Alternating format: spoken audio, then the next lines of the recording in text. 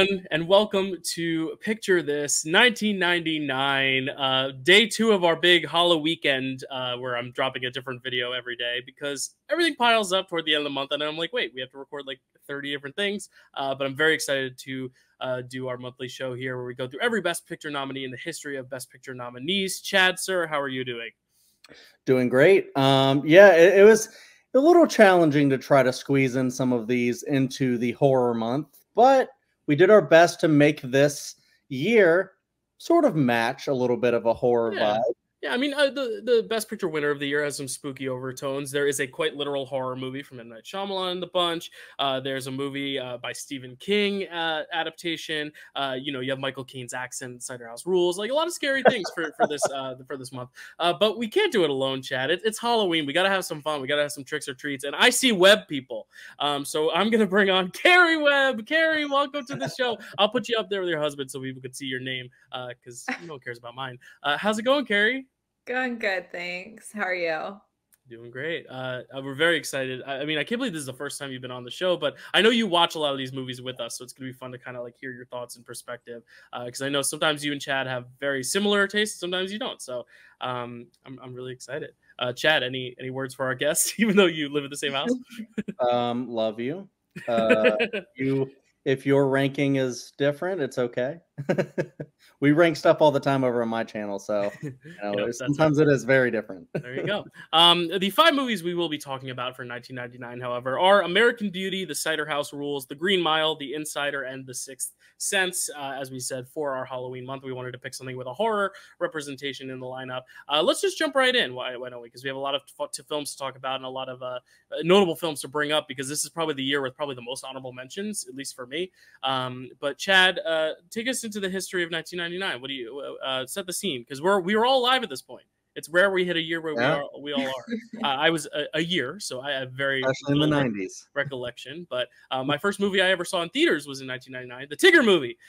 So shout out, Mom, to take me to that. I hope they bring back another Winnie the Pooh something, so you could bring Elliot to one of those. But yeah.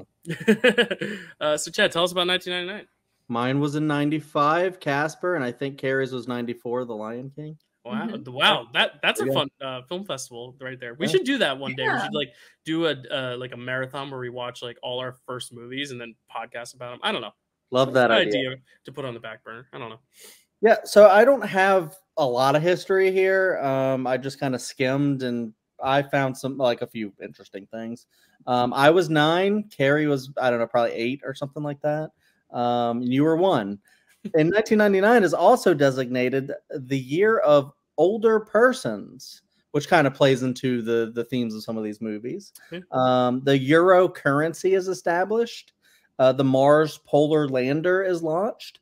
Bill Clinton is acquitted in impeachment proceedings. The Melissa worm attacks the internet. It's a virus.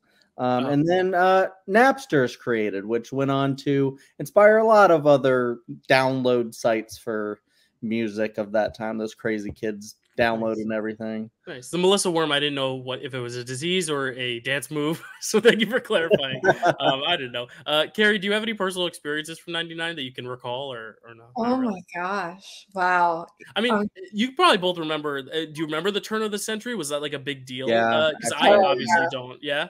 What was that like? Yeah. People like I don't know if you've heard of Y2K. Mm-hmm. Everyone thought all the computers might just like crap out. Although I remember it being like, like a thing people talked about, but it wasn't taken too seriously. We were kind of too young to really like have that be something we were worried about. Right. Like we didn't have like all of our financial records on computers that we were like, what do we do? If the bank says you have now 0 money, I don't know. But that was just so cool to experience a century change. Like I couldn't imagine. It was really cool to see the ball drop and then just go, wow, all right, this is a new thing now. So yeah. Yeah, I remember it was like pretty amped up that year, New Year's. And then that was the first year I went to Disney World. Oh, nice. So, and I remember we have all the actually they're probably in my sister's basement, like Disney 2000s like ornaments and stuff like that. Nice. Oh, that's so cool. Yeah, I mean, I think there's also an idea of like, I know the world wasn't going to end, but some people are conspiracy theorists and said it was too. But even just the idea of like, this is the last year of this century. Like, I feel like that's why we get so many good films this year too, because it's like the studios wanted to go out this year with a bang and then kick off their next year with like kind of this new kind of fresh lens. So that's why you get a lot of like some of the most iconic films of all time in multiple genres, I'd say. Not even in the slate. And I kind of talked to Chad beforehand about like, before I watch these movies, like I felt like I could replace all 5 of these with 5 other movies, not because these 5 aren't good. Some of them I like better than others, but because there are just so many other great films in '99 too. Like you could just make a 5 out of 20 different films. You could put any combination together. So that's what I think is so interesting about this slate in particular and this year in film. But do we want to go around and talk about some honorable mentions of like movies that you want to bring up for 1999 that you think are notable? Chad, I know you kind of give us the first rundown of lists, and then we'll go around. Do we want to go straight into the movies, or? Oh, that's right. We have births, deaths, and albums. I always skip over that for some reason. I guess because I'm so eager to talk about so many of these movies. But take it away, Chad. Yeah, go for it. I get it, bro. Yeah. So I don't have much here I have a lot for movies, not much for births, deaths, and I still have the 10 albums. But births, I have Lil Nas X, Old Town Road, Joey King, Cameron Boyce, and Lily Rose Depp. Were all I could find for that. And then for deaths, I have the great, I don't know, maybe not so great in some ways, Stanley Kubrick, Joe DiMaggio. I think that's an important name to Dylan. Fred Trump. You know, it is what it is. Dusty Springfield, Shel Silverstein, George C. Scott. Wow. Curtis Mayfield, DeForest Kelly, if you're a Trekkie. And then Gene Siskel. We do some sort of form of film criticism ourselves. So yeah, you know, I mean, all film criticism, at least like shows like this and podcasts like this, like I think we owe a lot to Siskel and Ebert, and like just that whole like back and forth, thumbs up, thumbs down, like that. I mean, they were the ones who kind of came up with the whole like top 10 movies thing, like counting down to top 10, and they had an Oscar show. So rest in peace, and rest in peace George C. Scott too. A picture this winter here for The Hustler, and I'm sure we'll talk about him more. I mean, we're gonna talk about him more, but I'm sure he'll win more here. Totally. Yeah, so the albums I'll get into. I have just a few on vinyl. One of this is one of my favorite albums of all time, but I am not going to pronounce it correctly because it's Icelandic. It is Agatis Björgen by Sigur Rós. Love that band so much. We also have Play by Moby. We have Californication by the Red Hot Chili Peppers. We have, let's see here, The Soft Bulletin by the Flaming Lips, one of the best concerts Kerri and I ever went to. Nice. We also have Emergency and I by the Dismemberment Plan, 13 by Blur, Summer Teeth by Wilco, Keep It Like a Secret by Built to Spill, 69 Love Songs by the Magnetic Field, and American Football by American Football. Nice. Yeah, lots of great music. And now we can segue into the great movies because I kind of jumped the gun there. So Chad, keep going because I'm sure you got a list here of notable movies, and then we'll kind of talk about our favorites. But go ahead. I have a giant list because I was 9. So I was watching everything, even stuff that a lot of people were like, that's probably bad or no one saw like that. DComs? I have so many DComs on my list. I'm like, I have one DCom on here. I have 2. Yeah, I have a lot of like kid kind of movies or just like really kind of dumb movies that I really like. And then just some that are just notable. So here we go. I'm just going to rattle them off. 10 Things I Hate About You, Afterlife, American Pie, Analyze This, Annie, Any Given Sunday, Audition, Austin Powers, The Spy Who Shagged Me, Baby Geniuses, Being John Malkovich, Big Daddy, The Blair Witch Project, Blast from the Past, Blue Streak, The Boondock Saints, Bowfinger, Boys Don't Cry, Bringing Out the Dead, But I'm a Cheerleader, Buena Vista Social Club, Cruel Intentions, Deep Blue Sea, Detroit Rock City, Deuce Bigelow, Male Gigolo, Dick, a movie Kerri really likes, Dogma, Eyes Wide Shut, Existence, Fantasia 2000, Fight Club, Idle Hands, Inspector Gadget, Lake Placid, Life, Magnolia, Man on the Moon, a film Dylan really likes, The Mummy, Muppets from Space, Wes Craven's music from the heart, Okay. Never Been Kissed, Notting Hill, Office Space, She's All That, Sleepy Hollow, South Park, Bigger, Longer, and Uncut, The Phantom Menace, Stir of Echoes, Stuart Little, Superstar, The Talented Mr. Ripley, Tarzan, Teaching Mrs. Tingle, The 13th Year, is that DCOM, Varsity Blues, and Wild Wild West. And I saved some for Best Picture worthy. Gotcha. Well, I also am going to add, I don't know if this is that year. I might have to double check now, but Xenon Girl of the 21st Century is also 99, I believe. Was it? It wasn't 2000? That's what I had. It might have been like one of those things where it premiered somewhere else first. I love Xenon. But yeah, that was the one I actually had down. 13th year I did write down later, but yeah, I think it's 99. It's January 99. So it might have been listed as 98 maybe. I don't know. But yes, so many good ones. And you actually rattled off some international ones that I forgot to write down because Wikipedia is weird nowadays where you only can look at it by American, but Afterlife is one of my favorite films of all time, and Audition is so crazy and scary. I have Afterlife on Criterion. I just haven't gotten to it yet. But you said you have some Best Picture ones, but I want to go to Kerri because you are our guest. Are there any like Best Picture worthy 99 movies that you would like to bring up as like some of the best ever? Oh, I don't know if any of these are Best Picture worthy. They're all just. If you think they are, they are. That's what I'll say. Yeah, exactly. I mean, they're all ones I just like enjoy and have a lot of nostalgia for. I would say one that I think is Best Picture worthy is Galaxy Quest. That's on my list. Yep. That's probably the closest, actually, I would say, to being Best Picture worthy. I don't know. I have a lot though that I just like genuine like. Okay. Cruel Intentions. I had like a big obsession with that. The Mummy, Big Daddy, The Blair Witch Project, Muppets from Space, Pokemon the first movie. Yes. Dick, like Chad mentioned. Switching Goals, which is a Mary-Kate and Ashley movie. Yes. The soccer one. Yeah. Fantasia 2000, and you mentioned Xenon. That wasn't on my list, but if it was in 99, then definitely Xenon. Love it. Yeah. Nice. Chad, you can rattle off yours now. What are some of your Best Picture worthy 99 movies? This one's kind of a little bit of a joke, this first one, but you know, I do love it. Mystery Men, Election, Galaxy Quest. I also had The Matrix, The Straight Story. Dylan needs to watch that. I think he'd love it. Toy Story 2 and October Sky. Nice.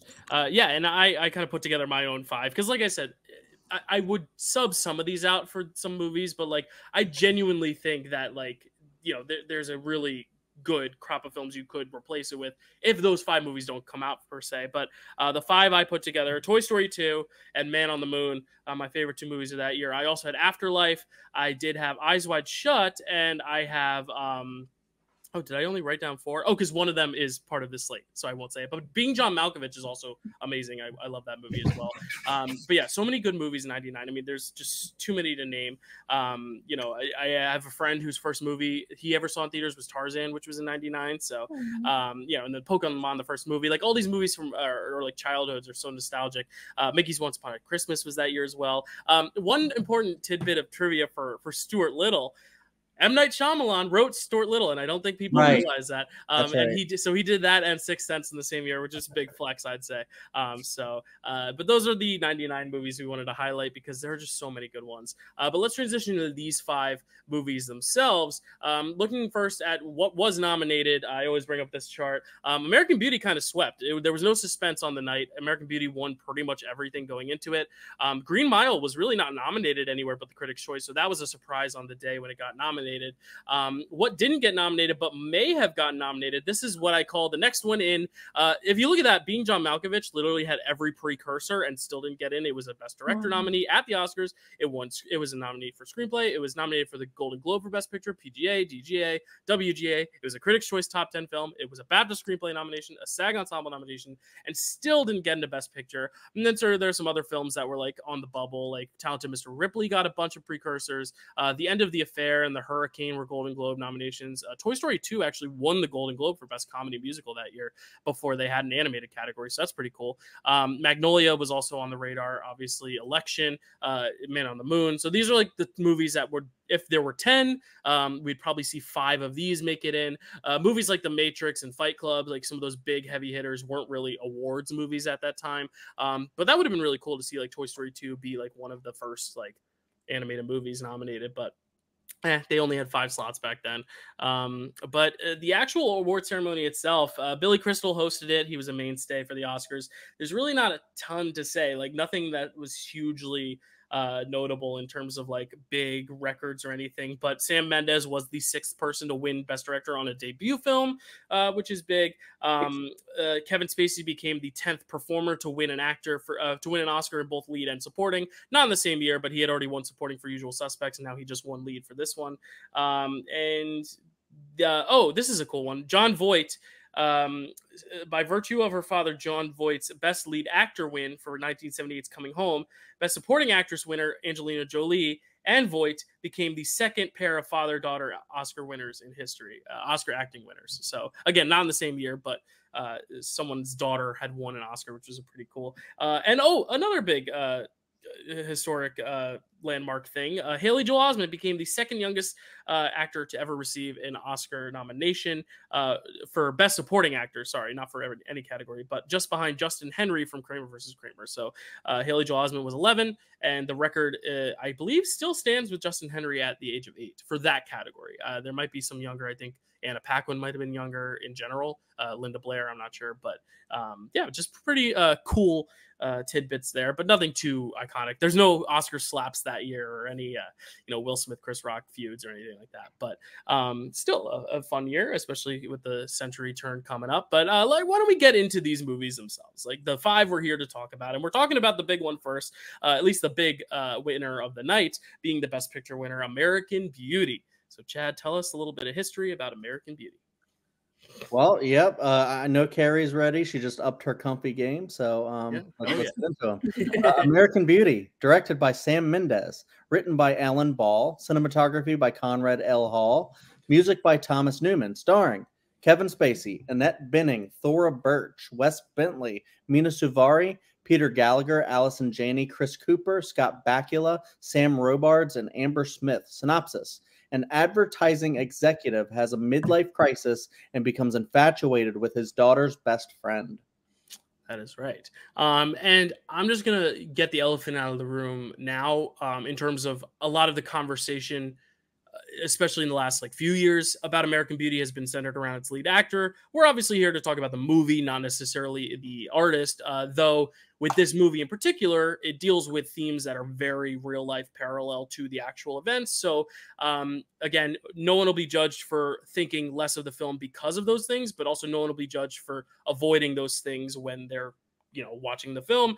We're all different people. We all watch films differently. And if that real life context slips in, then it slips in. We're only people and humans, so we watch films differently. But I wanted to express that because I do think a lot of people, are, shamed for thinking lesser of this movie because of the real life events. But also some people are shamed for saying, oh, the real life events should have no bearings on this movie, because it is hard when the subject matter is so close. So I just want to say that before we get comments about why aren't you addressing this? Why aren't you addressing this? Because that's not what we're here to talk about. Though this film in particular does kind of deal with,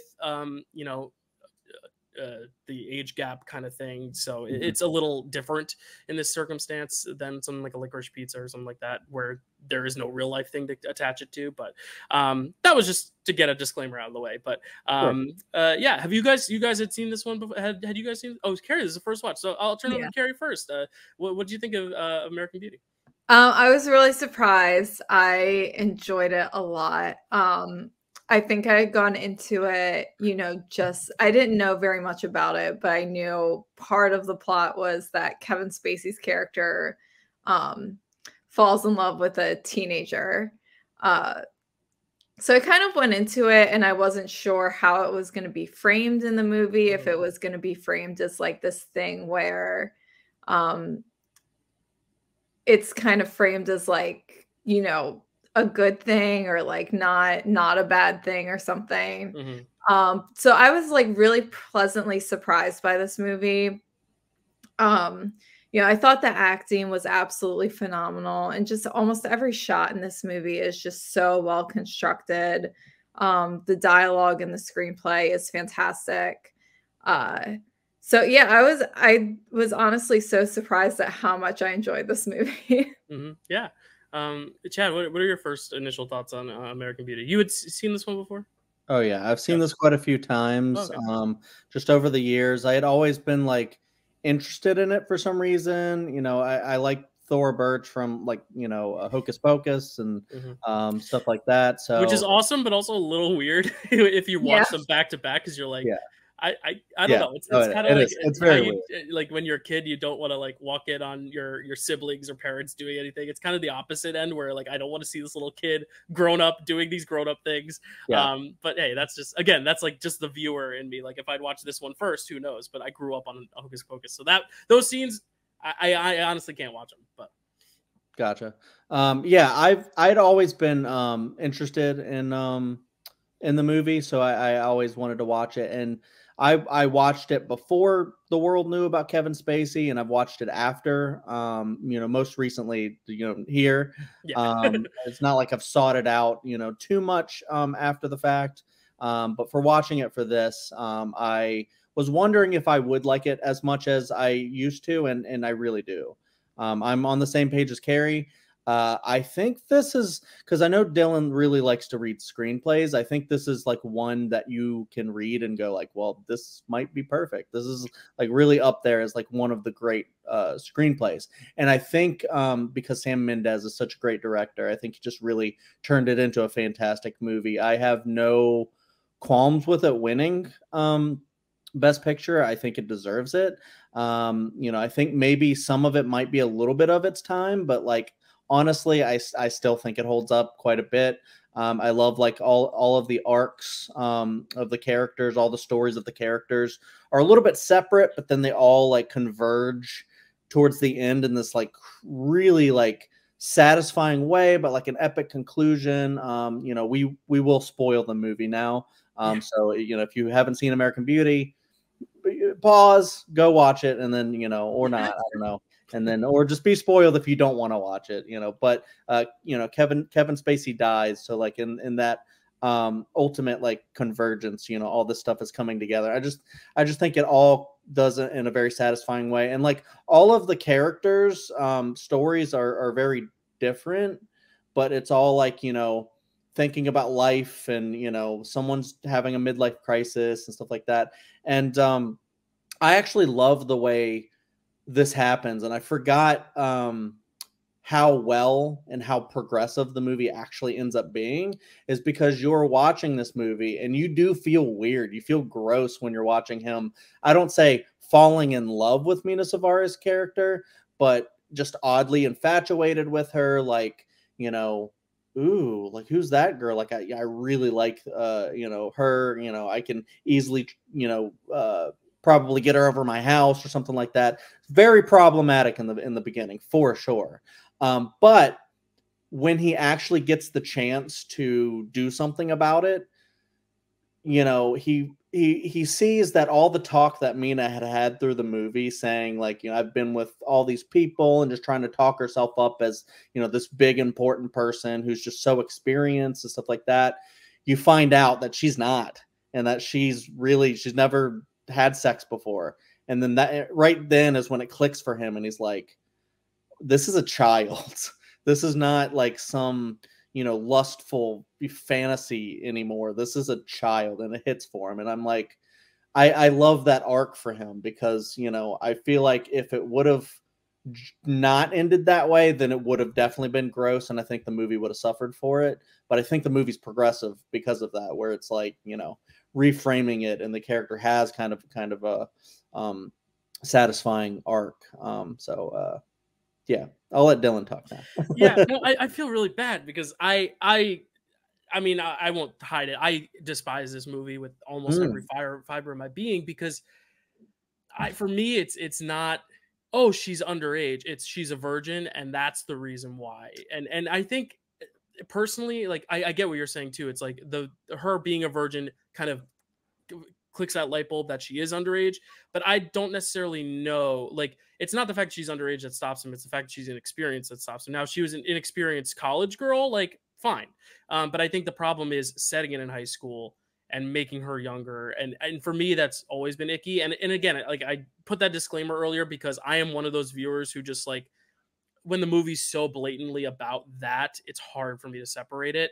And I try not to, but it's like, I can't even watch those scenes. And you're right, it's meant to be uncomfortable, but I don't think the movie does a good enough job justifying it at the end. And I think it's all from his perspective, which makes it hard. I think if you were getting it mostly from a different character's perspective the whole time, and I do think the movie's stronger when it is from Annette Bening's perspective, when it's from Wes Bentley's perspective. I think Wes Bentley and Annette Bening are great in this movie. Like, I think the problem is so much of the movie is from his lens that I kind of struggle. I'm like, if you're watching this and you are kind of like a problematic person who is pedophilic, is this movie enough where if you watch it, are you gonna walk away from it being like, yeah, you're right, that's wrong?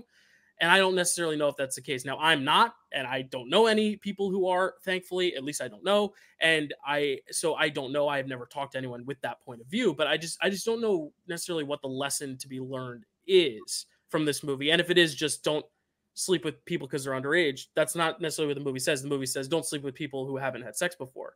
And again, you could take away a different message from it, but I struggle to find exactly what the movie's trying to tell me from Kevin Spacey's character. And I will agree on the fact, I forget which one of you said this, how beautifully shot it is. Like, I do think Sam Mendes has a really good, like, visual eye. And the fact that this is a debut, like I just said, like, he was the 6th person ever to win on his first go.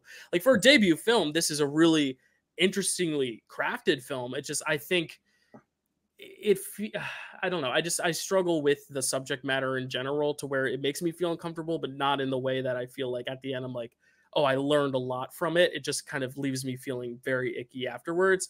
And I do think on repetition with another viewing, because this is only the second time I watched it. The first time I watched it was in high school, and I loved this film. And that's also an interesting context, because I was worried that the real life stuff would be what switched me on the film.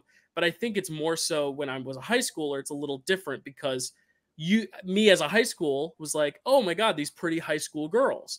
Whereas now I'm an adult, I'm like, ugh, it's a little icky for me. And I just don't think that I connect to this one and I really get much out of it. And I also find some of the writing, I think the dialogue is good, but I think there's a little bit too much of that, like, blatant metaphor, like the plastic bag in the wind stuff. Like, that to me is a little film schooly, like, oh, like this great idea, but then it's beaten to death too many times. And I think it's really interesting, because I did love this movie once and now I don't. I really don't know why I don't. And I think it just might be different perspectives, because I'm also not a teenager. I'm also not in the midlife crisis stage of my life either. I don't have kids. I don't, so I don't know. Like, maybe my perspective will change with age. Maybe it won't. And I think a lot of it has to do with just the point of view of who we're following in the movie, and that we're hearing everything through his narration, his point of view. Like, we're hearing his inner thoughts, and it's icky. And yes, he gets shot at the end, but it's meant to make you feel a little sad for him. But I don't think we should feel sad for him. Like, yes, he goes through growth, but if he had just said, no, you're too young, then I might have respected the film more. But the fact is, oh no, you've never done this before, I don't want to be the one to take your virginity. It's less about the age than it is the act of. At least that's what I interpret it from. So it's very interesting to hear different perspectives. And I'm not saying you guys are wrong for liking it. Obviously, most people do like it because it won. So I'm very much in the minority. But yeah, I really don't love this film. And I'm not a Sam Mendes diehard either. Like, I've only liked one of his films, and that's Skyfall. So, like, I'm also coming from the perspective of I don't think he's as good as others say. So that might also have a part to do with it. But we will talk about another movie later where I didn't like it and now I love it. So sometimes things change for the better. And I'm glad that this one got worse and the other one got better, because I think the other one is one that I will continue to watch and enjoy. Whereas this one, I'm like, it doesn't make me as upset, because I still like some other films in this slate. I don't know. I struggle with this film, and I'm still trying to come to terms exactly why. But yeah, just it makes me uncomfortable, but not in a satisfying way. And also the Chris Cooper character, that trope of, oh, he's being homophobic because he's closeted. I just feel like that's like a lazy trope in a lot of things. But also, again, like, I'm coming from a world where I've seen it in other things that came after it. So maybe at the time when it was introduced, maybe it was a more, enlightening thing. But it's also like, no, you shouldn't be a homophobe because you're closeted. I don't know. It gives a bad impression, I think, of homosexual culture, but I don't know. And again, I'm not gay, so I don't have that lens either. It's like a lot of these things that I have criticisms of, I don't feel like I'm the right person to speak on because I don't have the relatable experiences. But you know, I don't know. It's interesting, and I hate that I hate it because I want to love it. I really do, because so many people do, and I did used to. That's what's so wild. But yeah, no, I'm not a fan of it. But hey, that's our show. We differ in opinions sometimes, but I'll let you respond because I don't want to end on that bad note. But yeah, I'll just. Yeah. Oh, sorry. Did you want to go? No, you go ahead, Kerri, please. Oh, and Dylan, I totally think I think your interpretations are totally valid, and I think Chad and I got something a little different out of it. I'll say specifically where the scene where Kevin Spacey is starting to undress Mina's character. To me, I definitely took the same interpretation as Chad, where he realizes that she's a child. I do definitely see, though, I think you have a great point about the fact that it's, he realizes that, even in my interpretation, he realizes that because she says she's a virgin, they could have maybe did something different to indicate that he, it's whether it's, I mean, and it could be maybe the intent was that. It's totally possible the intent was he didn't want to go through with it because of the virginity. I'll say I took the child aspect, particularly because of the aftermath of that scene. Right. He puts a blanket around her, and I think he makes her a sandwich, and he starts, I think, treating her a little like his daughter's friend and not a sexual object like he's been treating her the entire movie. And I think the events of that night, both what happens with her and then what happens with Chris Cooper's character, I think something in him kind of breaks and realizes he's just been acting like an insane, horrible person, throughout this entire movie. And then I think, but instead of moving forward along that path, with the lessons he's learned, he dies at the end. So I do get what you're saying, Dylan, about what is the meaning of this movie? What are you supposed to take away from it?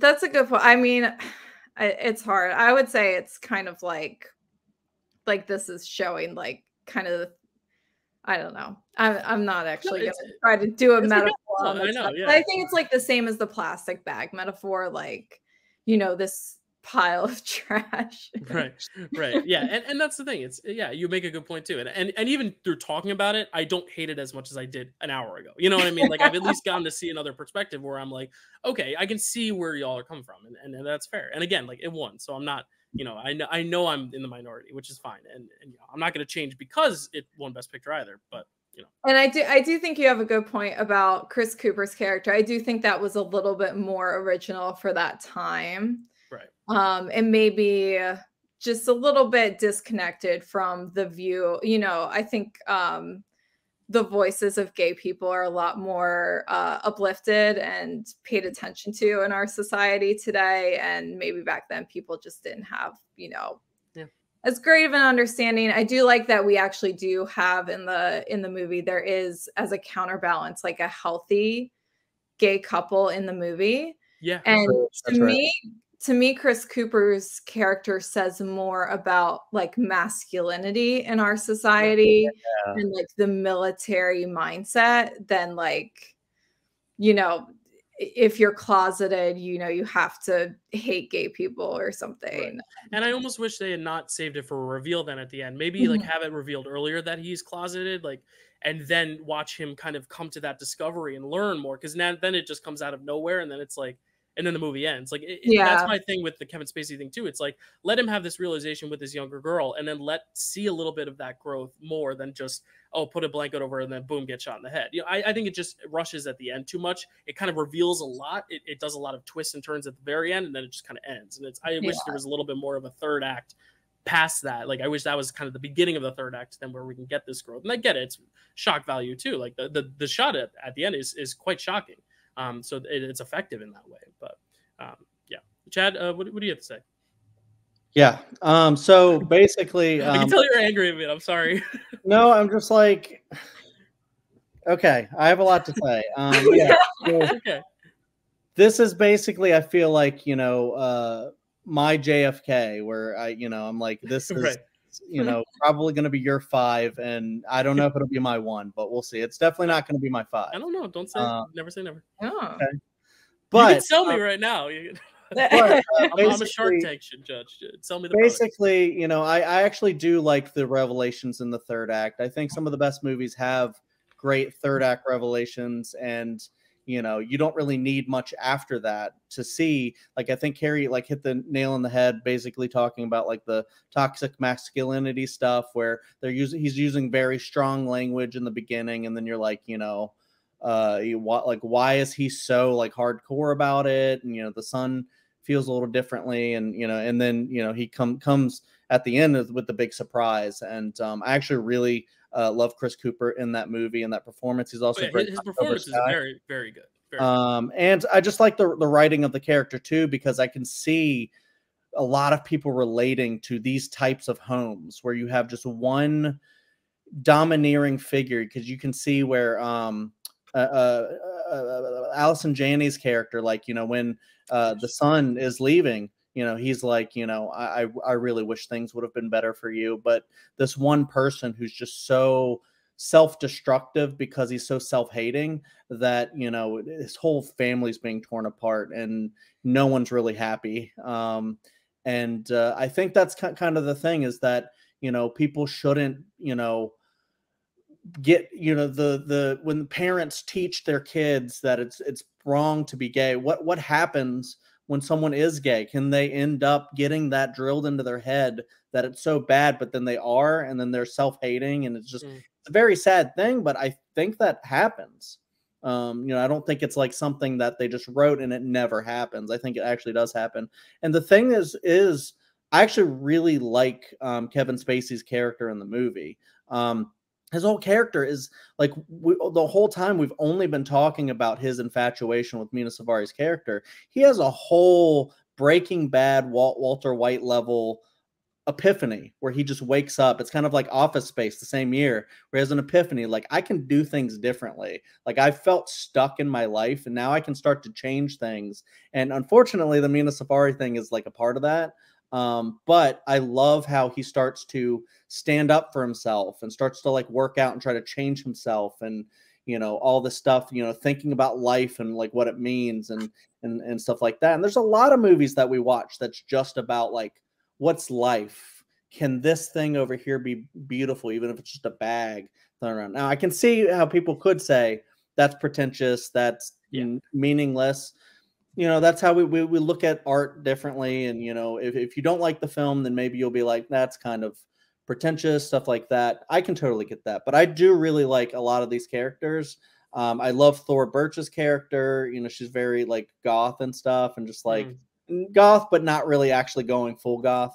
And I like her relationship with Wes. They both feel kind of like outsiders. You can see how Thora Birch's character, like, she's her family's kind of falling apart. Like, her mom's rushing home with a gun to probably kill her husband. At the end. And that's a good.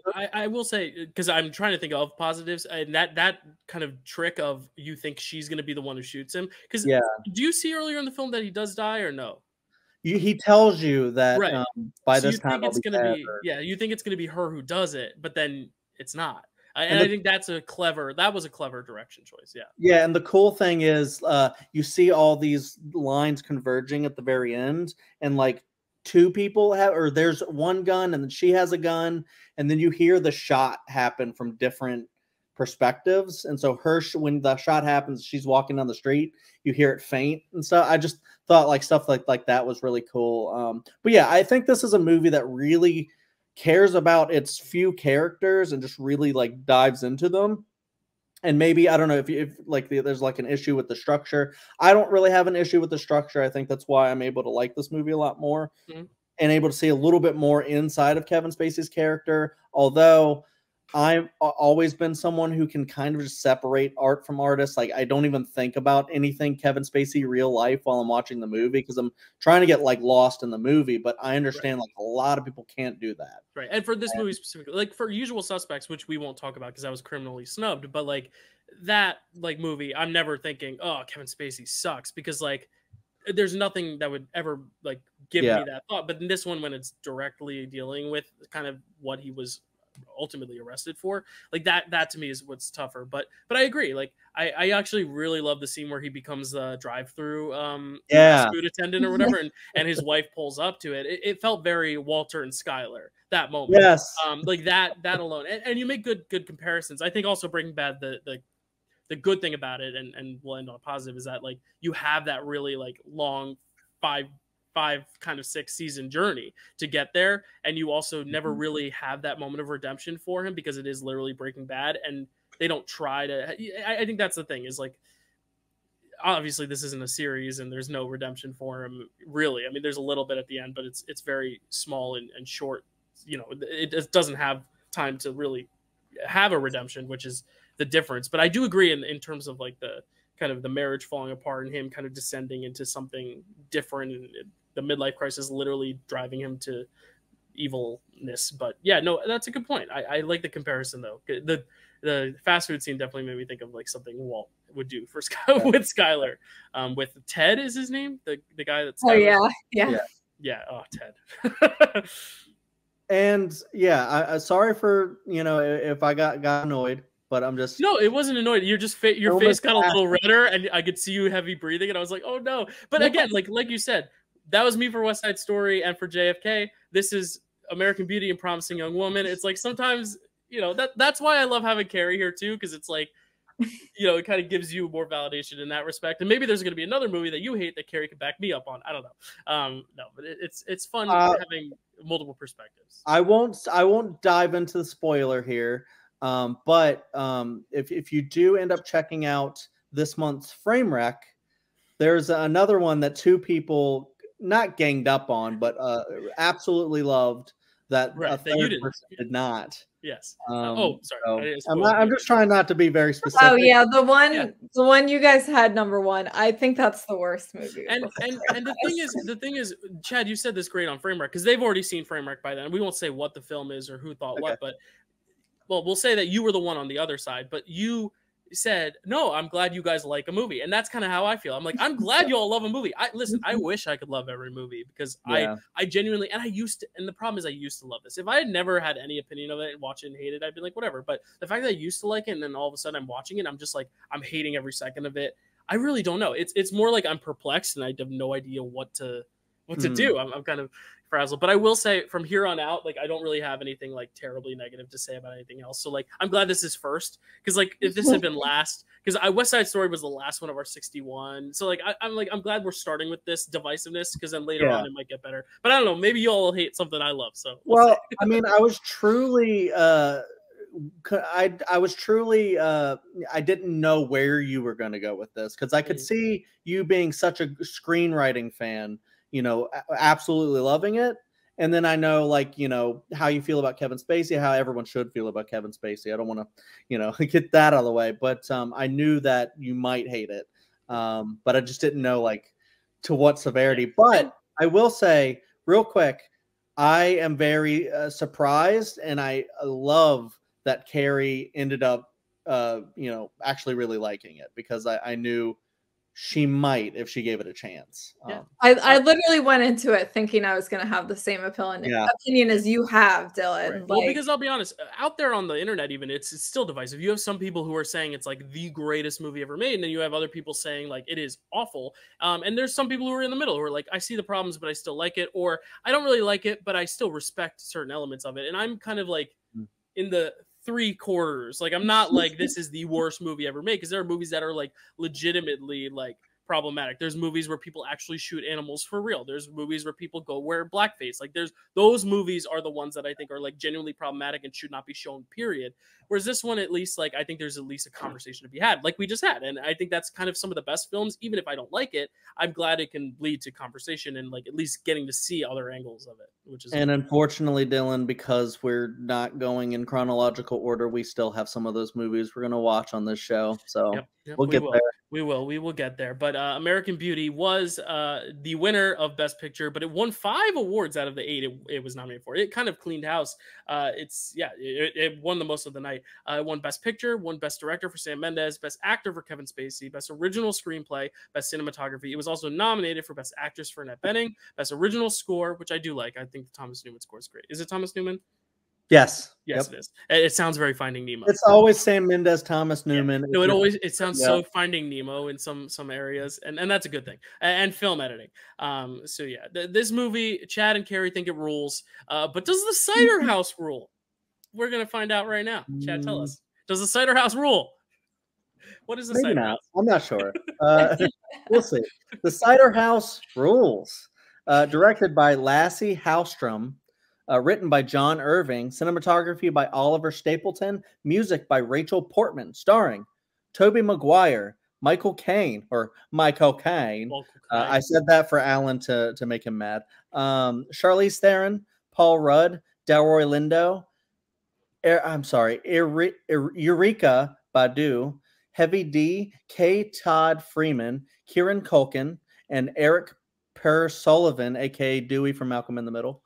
Synopsis. Homer is raised in an orphanage where he's taught how to perform abortions, and he does, but doesn't feel prepared to take over full time until he decides to journey outside of the orphanage. Based on The Cider House Rules by John Irving.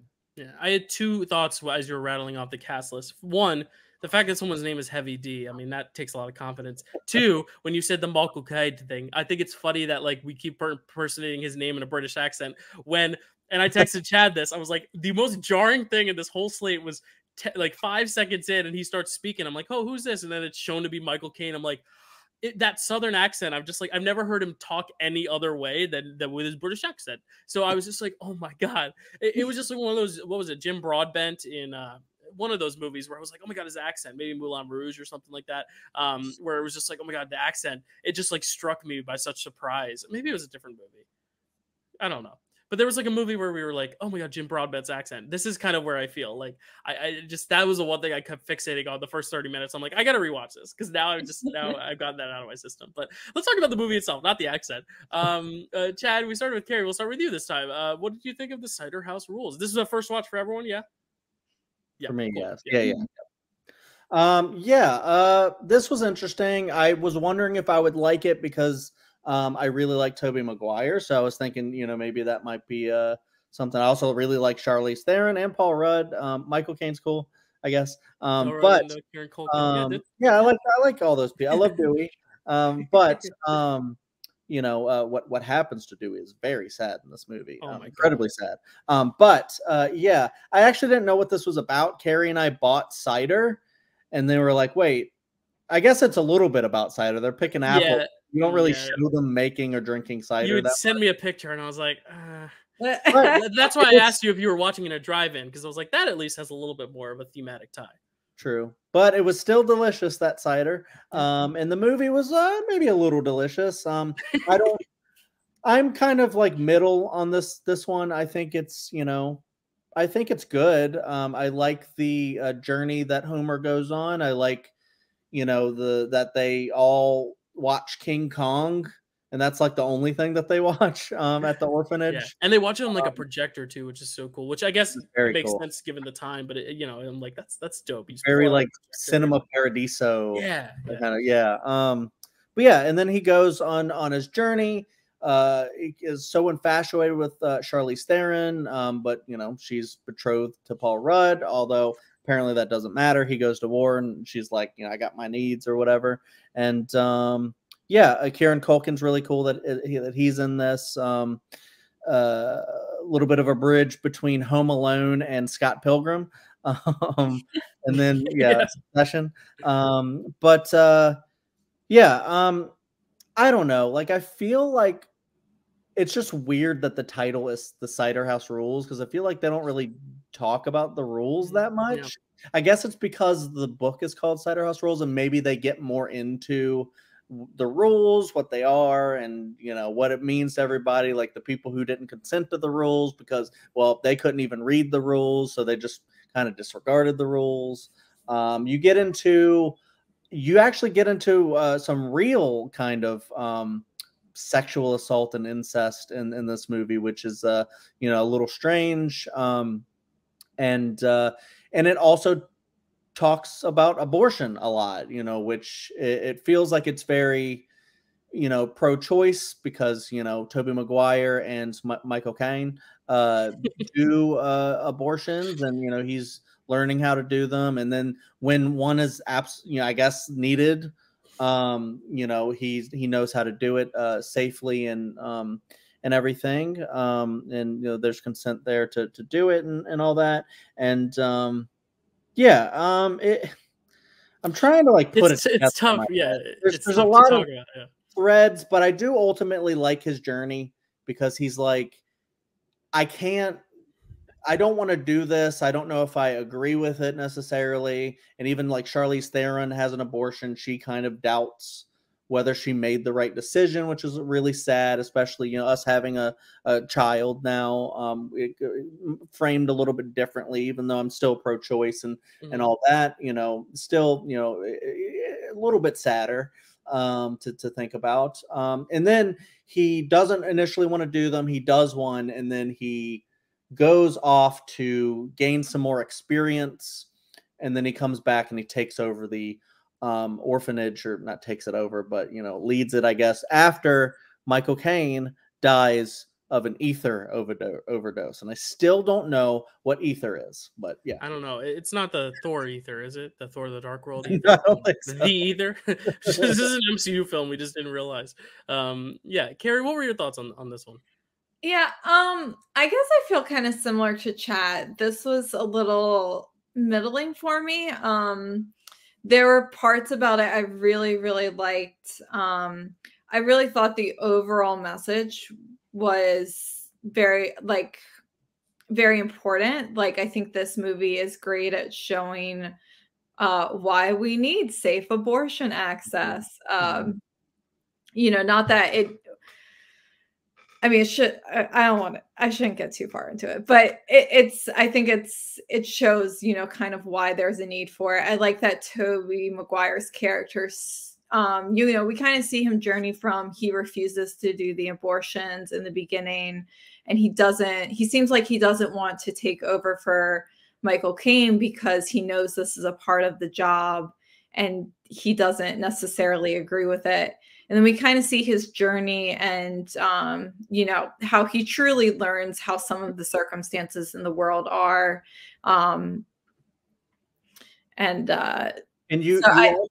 was just going to add, you also get to see that when an abortion or someone who doesn't go through the safe process of abortion, a woman dies because of unsafe stuff. Mm-hmm. So yeah.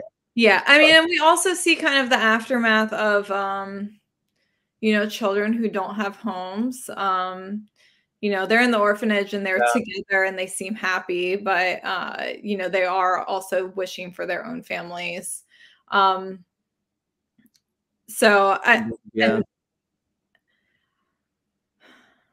I don't know. I guess what I'm trying to say is, I don't know. I'm trying to put it together in my mind. Yeah, it's it's a very, I don't want to say disjointed film, but it kind of just like, it's like once one chapter's over and it goes to the next, it's kind of just a different movie. It's like, I guess there are through lines, but it's like, this is about Tobey Maguire, an orphan who was never adopted, growing up through the orphanage and his journey with that. And I think that's actually probably the most exciting or interesting part of the film. And then the next one's like, oh, now he's with Charlize Theron and they're falling in love. And then, oh, the Delroy Lindo character. It's almost like little chapters. So it's hard to kind of like talk about it as a whole. Also, I agree. Like, it's a little middling in the fact that, like, when we're talking about Best Picture, like, this is one of the Best Picture nominations. We talked about all the movies that didn't make it. Toy Story, The Matrix, 10 Things I Hate About You, Xenon Girl is 20 whatever century. Like, when you're looking at this compared to all those movies, it's like, it's weird to think that like this was one of like the 5 best. And like, I get it. It kind of fits like the kind of Oscar bait mold of like, it's got the tear jerking moments, it's got the sweeping score, good cinematography, good performance, but like I do think it's like, yeah, like there's not a lot to talk about because it is just kind of like, I don't want to say basic, obviously, because it does talk about interesting things, but it doesn't feel as revolutionary as even like, I don't love it, but American Beauty, like there's clearly something in all the other 4 films I think that are at least kind of more, there's stuff we've never seen before. Whereas here, I didn't think anything surprised me in that way. Where I agree with you. Like I don't think there's a lot even more I can talk about because like there really isn't a lot that's polarizing in either direction, good or bad. It's just kind of like Kerri said, middling, which sucks because there's so many good performers in this thing, and Michael Caine won the Oscar for it, and that's another thing too. I feel like Michael Caine for winning the Oscar, I was expecting him to be in a little bit more, but it is a supporting role. But like I feel like once Toby leaves the orphanage, it's like he has maybe 1 or 2 more scenes and that's it. Like I feel like I would have liked a little bit more from Michael Caine in his overall journey, because his character is very fascinating because he's not always the nicest guy. He's not always like, he's very straight. He's got some problematic views at times, but he is a very interesting character. So I honestly think his character is even more interesting than Toby's. So I would have liked to spend a little bit more time with him, especially knowing he won the Oscar for it, and it is considered heralded a great performance. So I don't know. Yeah. This might just be one that is kind of its time, and also it just feels like one of those, like another Toby film that we've covered that I feel like neither of us loved was Seabiscuit. Oh yeah, another one that we're like, this feels like I could see where it's going. I could see why people maybe of the time would go, great movie, but then you like look at it and you go, maybe this is more by the numbers than I thought it was initially. But since we're now in 2023, I guess we can look back at this and go, I've seen better, kind of a deal, Yeah, and I feel like he goes to even larger, like emotional depths in the Spider-Man movies, and usually it's the opposite. Yeah. Usually it's like the comic book movies are all fun, but then like a lot of the prestige Oscar films where you see like an actor act, and it's like this is the opposite, where it's like, no, this is a good performance, it's fine, but then when you see him in Spider-Man, it's like really good, and like even Babylon, which isn't like emotional, it's like still like a fun performance. It's different. He's doing like something comedic, which I feel like we rarely see with Toby. So like, yeah, like this and Seabiscuit is just kind of like he's Toby. He's doing the Toby thing. And speaking of acting, you get to see a much better, grown, more experienced now Paul Rudd than you do in The Curse of Michael Myers. I knew you were going to mention that too. But we barely get any time with him either. I honestly kind of like the dynamic of Paul Rudd, Charlize Theron, and Toby. And then they sent Paul Rudd, and I'm like, oh, this is going to be a romance. And it's like, I also have a thing with infidelity in movies, or I'm just like, why? She was happy with him, right? No, I don't know. Well, I mean, you have that in a lot of the war movies, like The Thin Red Line. You had stuff like that, and right. Like off to war, and then just like, well, they're cheating. Probably because it's Paul Rudd. It's like he's such a nice guy, Yeah, but so is Toby. But how could you cheat on Paul Rudd? Right, that was my whole thing. I'm like, really, Charlize is gonna? I don't know. I shouldn't say Toby's not as good as Paul Rudd, but it's like you got everything you need. I don't know. I guess I don't know. I've never experienced that. Again, I don't have the personal experience to you don't know. Maybe she was in the mindset of he might die over there. It's a world war he's going to. So true. It's a time. Where's Toby's here? He's here. The Cider House, the drive-in. Sexy Cider House, Sexy Cider House. It rules. Any other thoughts on this one? I mean, it's hard because Kerri. I just wanted to make clear when I was talking earlier, because I feel like it might have sounded weird, but I didn't mean to say that orphans shouldn't exist or something. I don't know. You did give that impression, I promise. You framed it as a, this shows that orphans, it's sad when you just see orphans there and some of them just don't get homes. And hopefully that would drive more people out to want to adopt more orphans. Right. That is a viable option for me if I can't have children, or if I just want to do good in the world. I don't know. But it's like an orphanage is a better home than no home, than living on the street and abandonment, but it's still not a home. It's a house, not a home type idea. This house is not a home, this chair is not a chair, or whatever. I don't know the name of that song. And Dylan, do you remember the quote? What quote? The quote is, "Good night, you princes of Maine, you kings of New England." There you go. I thought that was sweet, actually. Yeah, it's a nice little hook. It's got a good hook to it. Like again, like this movie's not bad. It's just like with other movies in this slate in particular, and even outside of it, like the fact that The Matrix is not a Best Picture nominee, and this is like, and I'm not saying The Matrix is the best movie of 1999, but in terms of just what it did for genres of movies in general and stuff, like there's so many, even like Fight Club for some. And I know Chad, you don't love Fight Club, but like again, like there's other movies that I think are just more interesting. But I don't know. And I will say, believe us, if it was bad, we'd say it, because there have been bad movies we've covered on this show. Yes. The Cider House Rules, the Oscars thought it was at least good enough for 2 Oscars, which is more than the other 3 films we're about to talk about next. It wins 2 out of 7. It wins supporting actor for Michael Caine, or in this movie, Michael Caine. Adapted screenplay, so American Beauty wins original, this wins adapted. It's also nominated for Best Picture, Best Director for Lars Holmström, Best Original Score, Best Art Direction, and Best Film Editing. To go to war, you gotta trek a long way, right? It's quite a few miles where Paul Rudd had to travel, right? I guess. Perhaps. And there was a lot of grass, I would assume, on the drive over to war. What color was it? You could say it was a green mile. Right. God, how do you segue? I mean, I guess orphanages and prisons. I mean, even then, it's a hard segue. It's a hard one. Yeah, yeah. You did the best. Anyway, let's Green cry. Mile. Yeah. Directed by Frank Darabont. Written by Frank Darabont. Cinematography by David Tattersall. Music also by Thomas Newman.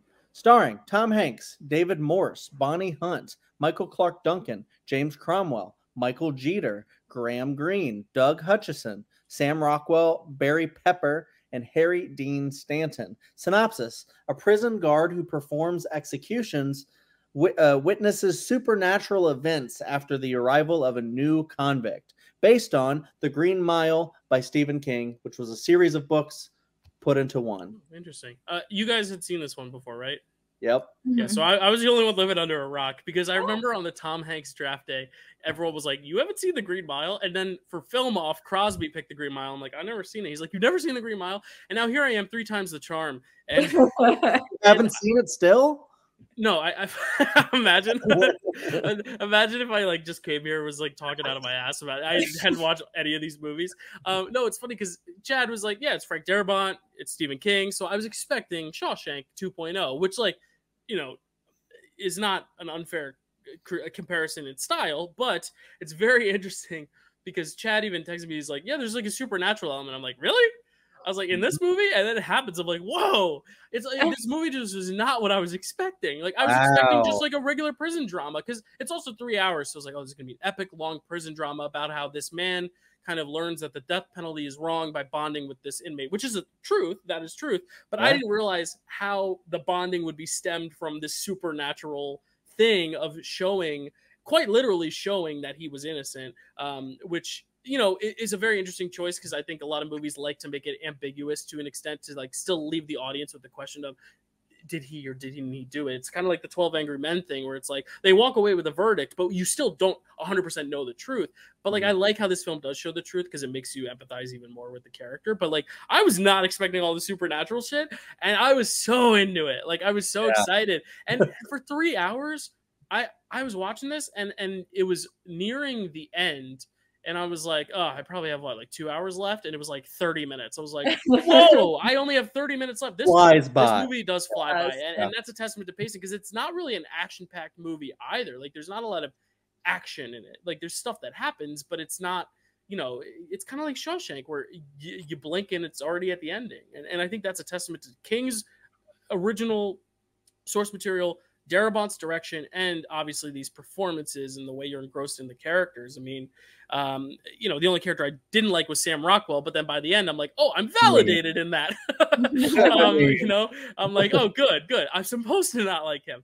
And I think that's great, because I'm like, the whole time, I'm like, I really hope he didn't do it, Michael Clark Duncan, because he's such a sweetheart, and I feel so bad. And Chad and Kerri both know from our draft day a few months ago, I hate mice.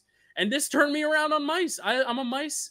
You love Mr. Now. Jingles. Mr. Jingles kind of turned my life around on mice. Anyway, I've talked long enough. I've talked almost 3 hours worth, even though the movie. Yeah. Anyway, I was trying to make a joke about the length of the movie, which flies by. Go ahead, Kerri or Chad. I talked about the Green Mile. I freaking love it. Kerri, ladies first. Yeah, I mean, I absolutely adore this movie. It's been so long since I've seen it, and I think I had only seen it once before. So this was just an absolute pleasure to rewatch. You know, I say a pleasure. There's so much difficult subject material in this. This movie is so heartbreaking at times. But I think the acting in this is just absolutely phenomenal from everyone. Especially Sam Rockwell, because I hate him the entire time he's on screen, but I'm like, he's doing such a good job acting. Yeah.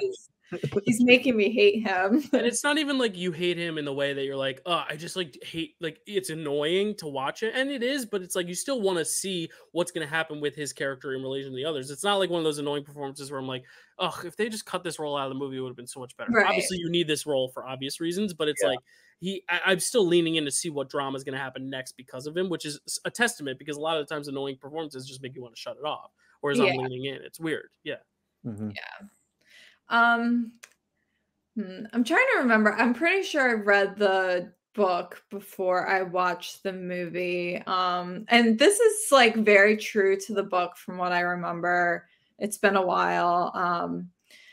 But you guys have a good point about this movie does fly by. I didn't even think about that. There are shorter movies that we watched for this picture this where I was like, oh my God, we have an hour left. Like, yeah.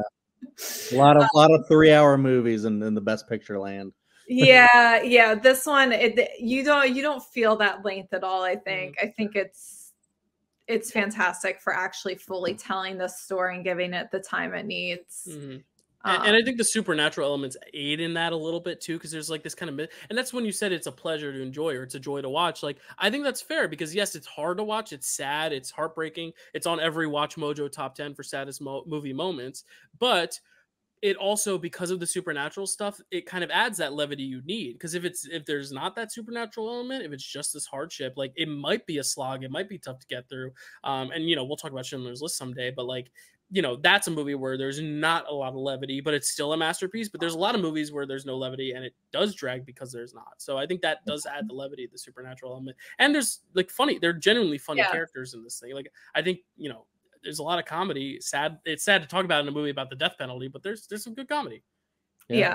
And bringing up the death penalty, this movie is a great example. And this, if you have any doubt, this stuff, innocent people are 100% executed in this country. Innocent people are jailed for life in this country. It's been proven. So yeah. Oh, what's his name? The asshole, Doug Hutchison. The one who like doesn't wet the sponge. Yes. Eugene Toombs. That whole scene pissed the hell out of me. X-Files. Like that scene pissed me off so much because it's really like, and it's sad that like their way of being nice about it is like, let's wet the sponge so it's not painful for them. Where it's like, yes, that's a nice idea, but you're still killing them. And yes, some people do terrible, terrible things, but like jail is horrible as is. Like, and I think it's that idea of like, is that enough to like ingrain in someone how shitty of a thing they did and they learn from it?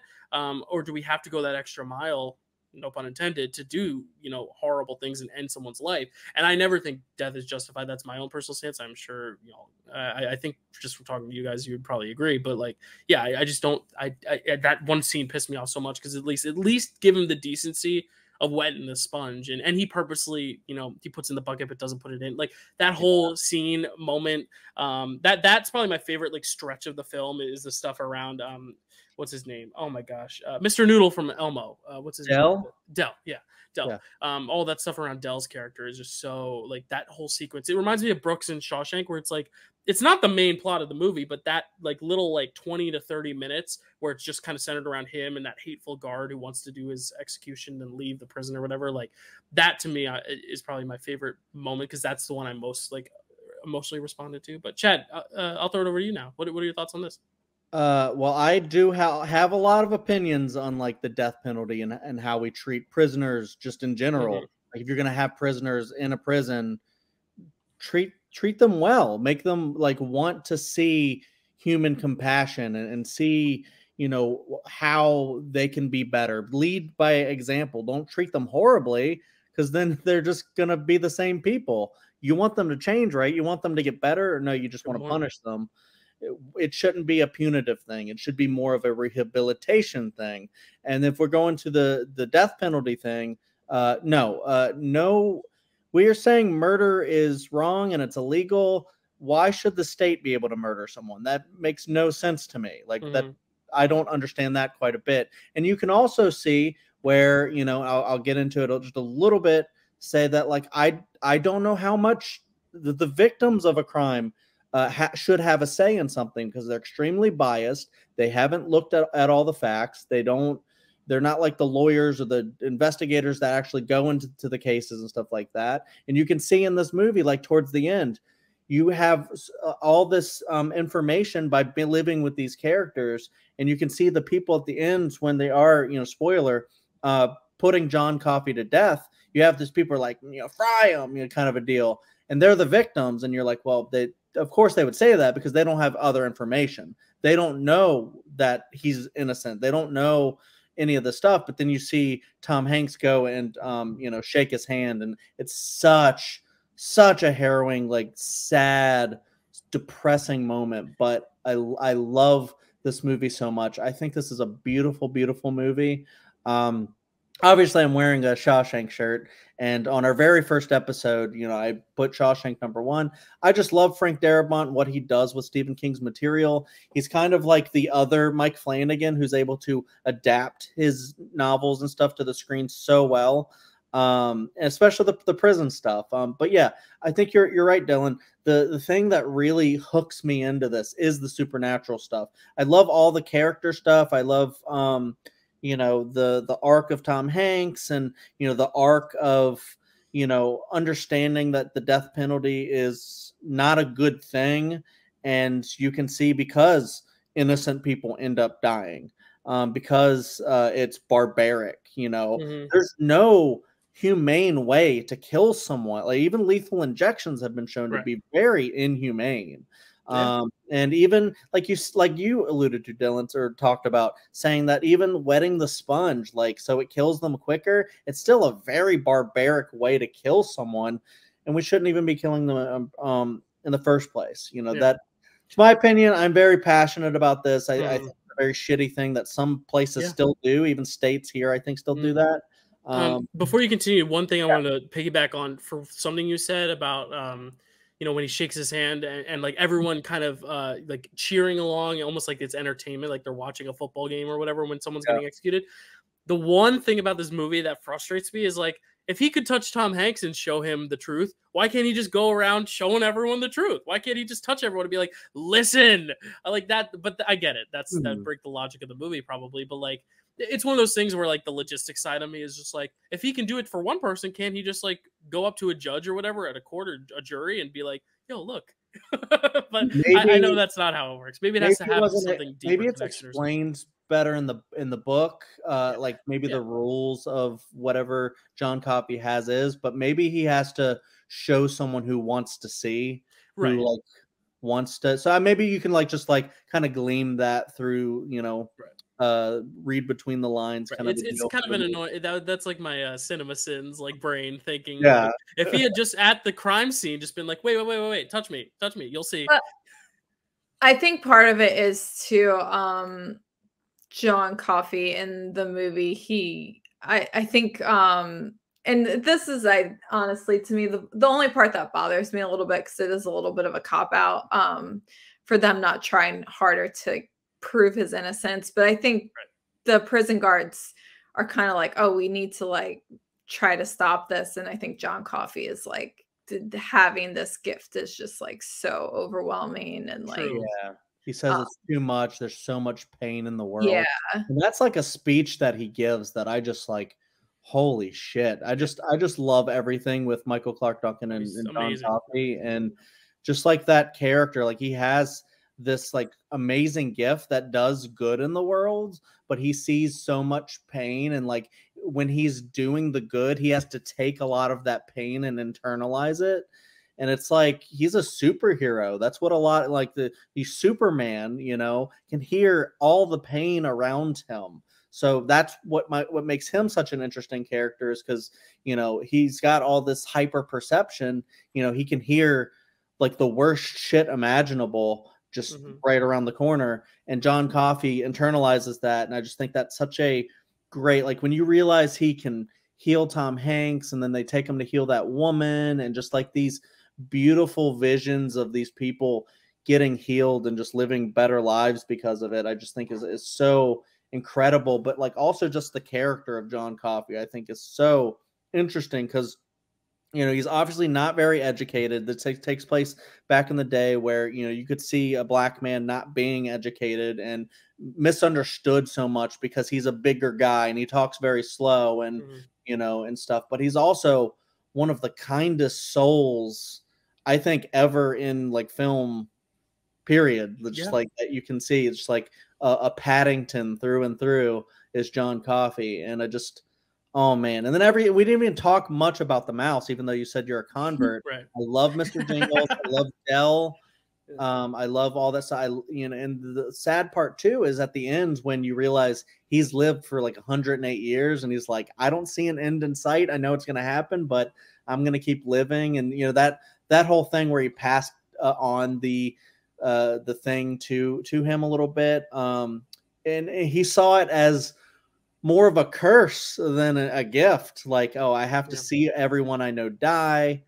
And then Mr. Jingles, unfortunately, isn't doing so hot at the very end either. Yeah, well, that's also like interesting because when I started it, I was like, wait, is this like Saving Private Ryan? This old man, he's gonna like reflect on this past story. It kind of similar framing device in that way. But at the end, it's like much less about like, you know, it has less of a cheesy ending. No pun intended, because mice eat cheese. But like the ending of like him, you know, almost like it's a good thing. Like there's a sweet bond between him and the mouse, but there's this underlying sadness of him having this gift now. Yeah, it's a very interesting ending. Like I really loved everything about this movie. Like I really can't believe there's some movies that come along where I'm like, I spent 25 years of my life not seeing this. Well, I guess 24, because you know this came out a year past my birth. But you know, it's like, really, like, that's hours and hours of my life I wasted. Yeah, and I will add, because you guys are talking about the pacing, like this is one that Kerri and I did watch in sections. A lot of the times at night, we'll throw in like our AirPods and watch The Green Mile. But honestly, every single time I was very excited. I was like, can we watch more Green Mile, please? Because this is incredible. I forgot how much I love that movie, because I had seen it a lot before, but it's been a while. And I remember when this was released, very, very similar to Titanic, released on 2 VHS tapes. Nice. You had to, like, you know, pop one in after the other, kind of a little makeshift intermission. Yeah, cool. Yeah. Nice. Scorsese, please put intermissions in your movies. Yep. Any other thoughts on The Green Mile? It's amazing. Yeah, it is. The Green Mile, unfortunately, the Academy nominated it the least of these 5 movies, and didn't nominate it for director either. But it did pick up 4 nominations. It picked up picture nomination, supporting actor, of course, from Michael Clark Duncan, adapted screenplay, and best sound. But you know, if only one of us had just been part of the Academy that year and could have like helped kind of rig the the ballots, get it some more nominations. If only one of us were an insider in the Academy, you know. Yeah, you know, if only. Anyway, let's talk about another insider. Chad, tell us about The Insider. Oh, yeah, The Insider. Yeah. Directed by Michael Mann, written by Eric Roth and Michael Mann, cinematography by Dante Spinati, music by Lisa Gerard and Pieter Bork, starring Al Pacino, Russell Crowe, Christopher Plummer, Diane Verona, Philip Baker Hall, Lindsay Krause, Debbie Mazar, Rip Torn, and Cliff Curtis. Synopsis: a whistleblower and a reporter struggle to give testimony of wrongdoing and against the efforts to suppress the testimony. Based on The Man Who Knew Too Much by Marie Brenner. Yeah, I still think they should have called this The Man Who Knew Too Much with 2 N's, man. because I don't know. I've always saw that and I was like, oh, that would have been fun. That would have been weird. Yeah, very interesting because I think that article, I guess that's based on The Man Who Knew Too Much. That was very recent, I believe, right before the movie came out. It's one of those like dumb money things where this movie was like sped into production about it, which is why it's so interesting that there is such a long movie with so much to chew on present. Like it's amazing that in just such a short amount of time they have so much to work with, and it still doesn't feel like a dumb money thing where I don't know if you've seen Dumb Money yet, but it's it's almost too soon where it's like we still haven't even kind of gotten out of this story. It's still kind of going on, whereas here at least it feels like it at least has an ending point where it's like, okay, this kind of makes sense at the end of this particular story, even though like obviously you can continue on themes of this thing through still today, in regards to journalism and the media and all that stuff. But was this the first watch for all of us as well, this one? Cool. So I'll turn it back over to you, Kerri. What were your thoughts on The Insider? Yeah, this one the sigh. I was alluding to there were shorter movies in the slate that were a bit more of a struggle to get through. This was the one I was referring to specifically. Something about this movie for me just honestly didn't click. It was a little bit of a slog to get through. I thought the subject matter was really fascinating, like to the point where I looked up, more of the backstory of what happened. Like in general, I thought the plot was really good. And I guess I say plot, I feel weird describing something as a plot when it's like based on a true story. It's like actual events that happened. Yeah, right. But I thought it was super interesting. That aspect was super interesting. I thought Al Pacino actually gave a really great performance in this movie.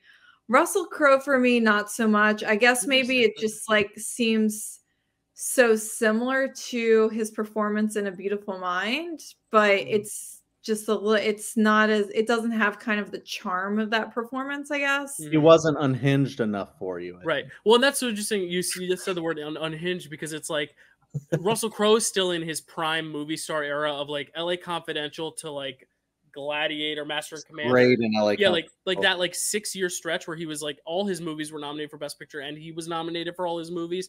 Whereas Pacino is more of unhinged because he's kind of gone past his prime of The Godfather, Dog Day Afternoon days, and now he's in his like kind of next era. I'm now this kind of older, kind of more manic energy. Pacino, A Scent of a Woman, Insider. Heat, Insomnia, like that era of Pacino, where he's like in an older phase of his life. So it's very interesting to talk about like the two of them because we've seen Pacino in his prime. Now this is more Crowe in his prime, where Pacino is now playing more of a character because he's a much more showy individual. So I agree. Like it's very interesting to see these two different performances because they are so different. Yeah, and so I thought the subject matter of the movie was great. I think honestly, I feel like maybe in the hands of maybe a different director or a different screenwriter, I think this could have been a much better film. I don't particularly like Michael Mann's style. I actually don't know if I'd have to look and see. I don't know if there's any of his. You didn't like Heat that much, so I hated Heat actually. Do you like Manhunter? No. Oh, Collateral. Wow. I haven't seen Collateral. So I think I just don't really like Michael Mann's style. And then, the movie just honestly dragged for me. And it made me wish I was watching a different legal or news thriller like Spotlight or something that I think was just better done. Because subject matter wise, it does feel like Spotlight for sure. Like in terms of just like that kind of urgency to get out a story and someone else trying to hide that story and the implications of if that story gets out, who's going to take the blow and fall for it. Yeah, it's very interesting because Chad had mentioned before you watch it, like that it could be like this year's JFK in terms of like more conspiracy. But this one, I think it's less a conspiracy. I think it's pretty clear there's a truth to what's going on. There's no question as to what's going on. It's more about the journalism angle of like getting it out there and withholding information that is truth, whereas JFK is more of like figuring out if it's truth or not. But still a similar idea in terms of the kind of tone, I guess. Chad, any thoughts on The Insider? Well, an underrated film of that type, Shattered Glass. Check out that one. That's a really great one. Anakin. Anakin. But proving that he's an actually good actor. Yeah, The Insider was okay. It's one of those where I think Kerri and I were like an hour in, and we were both like, all right, we're an hour in, not much has happened yet. So let's, I feel like this is one where it could have easily been a sharp 2-hour movie. You know, they tackle some stuff, but I still feel like there's like not much there for like 2.5 hours. Where I'm like, okay, it's about like the, you know, the reporter and the guy who has the knowledge. He also kind of reminded me a little bit of a Walter White because very into chemistry. I just, there were certain parts that, you know, I felt like, because, you know, the guy was getting really into paranoia, which is also a beautiful mind. That's why you thought of A Beautiful Mind a lot, because a very paranoid character. So yeah, he liked those roles, I guess. And so you have a lot of that stuff. You had kind of like, I found this a little bit cheesy, where, you know, they got the death threat note and it was like, we'll kill your entire family or something like that. And I'm like, all right, well, I don't know. It just felt a little much. I don't know. I guess that probably happened. Yeah, it's true. I mean, that's a hard thing. It's like it actually happened. So, but it still, to me, felt like, I don't know, just like, okay. It just felt like a by the numbers type of thing, kind of like how Cider House Rules was a little bit. Whereas, like, I don't know. I just like didn't really think the story was ultimately that interesting. Like, I thought that, like, I like the paranoia aspect. I was pissed off when, you know, they kept trying to like force him to sign something and then not, you know, come out and say anything. And I'm like, you know, why are people letting these people like pressure these guys, so the people like Russell Crowe's character, so much and stuff. But yeah, I didn't think like all the news stuff. I don't think I'm the type of fan. I don't like JFK. I didn't like I like Spotlight. I think Spotlight is, and we'll talk about that someday. I think Spotlight is better made. I think it's also shorter. Like I said, I think this could have been done better in a shorter manner. Like but even then, is another one. Yeah, I didn't care for She Said. I don't like Spotlight that much. I don't know if I would make a Best Picture. We'll get there. Yeah, The Insider, I don't know. I think the pacing was just off, and I didn't really care for the characters all that much. Even Al Pacino's character, I was just like, why does this have to be about him again? Kind of a deal. Like, I don't know.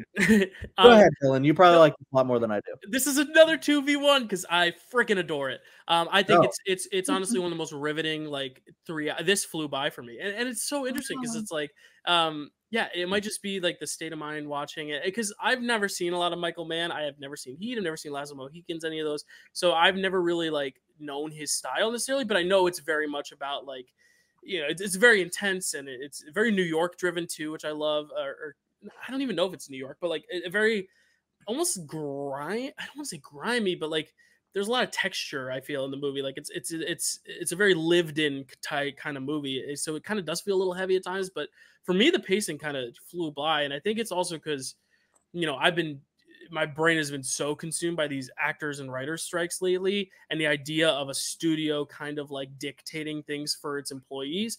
And I feel like that's why the Al Pacino side of it is so vital and so crucial, because CBS tried to silence this because they were at fear that they would be sued for releasing this interview, because Russell Crowe broke his, what's it we call it? Non-disclosure agreement. Yeah, his NDA. Yeah, his NDA. He broke his NDA, but they technically tried him in court, so he could legally break his NDA.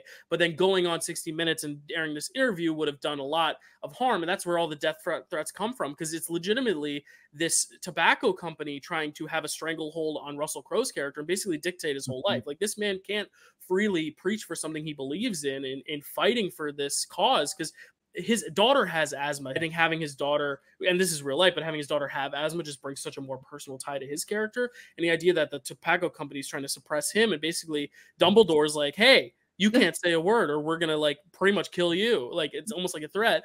And then you have CBS, who's basically saying, if we air this, we're going to get screwed, so you can't air it. So it's basically like these two other people being suppressed by the things that they love. Russell Crowe loves his job and he wants to, fight for this cause because that is his life. His livelihood is finding the truth and research. He's a researcher. He knows that this is vital information that could change the world, and it kind of did. Even though tobacco companies still make billions of dollars, but like it did change the world in terms of looking harder at the drugs we consume and what these big companies sell us. And then Pacino trying to fight for freedom of speech and basically being able to air his own show. It's his show. He's the producer of the show, but the company thinks it's too dangerous to air it. And I love that element, how they're both kind of dealing with the same thing, even though they're really not related much at all. TV production and tobacco research is not a very common thread, but they make it a common thread because they kind of can unite in this one thing, in that they want to have their voices heard, but the powers that be are suppressing them. Same as the actors and writers right now. I mean, the writers finally got their money, but this idea that someone's suppressing you, and this is like, it shouldn't be a thing. No one should have to suppress voices when it comes to this kind of thing. And it's news. It's literally news. So we can't even share news now. And I think that's such an interesting element. And that's why I kind of love this film and why it flies by for me, is because you do have two very different perspectives. I mean, Russell Crowe, there's a lot about his family life because his wife is legitimately scared that if he spills the secrets, people are going to come after him, and she's in danger. And I think that's a real thing. That's why I get a lot of Breaking Bad vibes from this as well. The idea that Skylar has to just take the kids and go. It's kind of a similar thing here, where she's like, I got to take the kids and go because you are now putting a danger to this family by speaking your truth when he is doing the right thing. So there's that moral kind of dilemma there, which I really think is engaging, because I think neither one is right, neither one is wrong. She shouldn't leave him for it, but I get why she does. And he shouldn't, he shouldn't suppress his information, but I get why he does that first, and then he ultimately says it. And then Pacino, he doesn't have those family problems. It's more of a career thing. But you even see how him and his friendship with Christopher Plummer, who's like the head news anchor of 60 Minutes, you see how their relationship is also kind of fractured because Christopher Plummer sides with the network and Pacino doesn't, and that kind of adds a rift. So I really like how the corporate side of things kind of boils down to the actual human relationships, and I just think it's really well stylized. I love Michael Mann's direction here. I think he is a very polarizing filmmaker, so I get why some people aren't fans, some people are, but I love even the little moments, like the driving range, all the image of the golf balls all in the driving range, all scattered around. When Russell Crowe looks out into the water, all those really, really intense, awesome shots.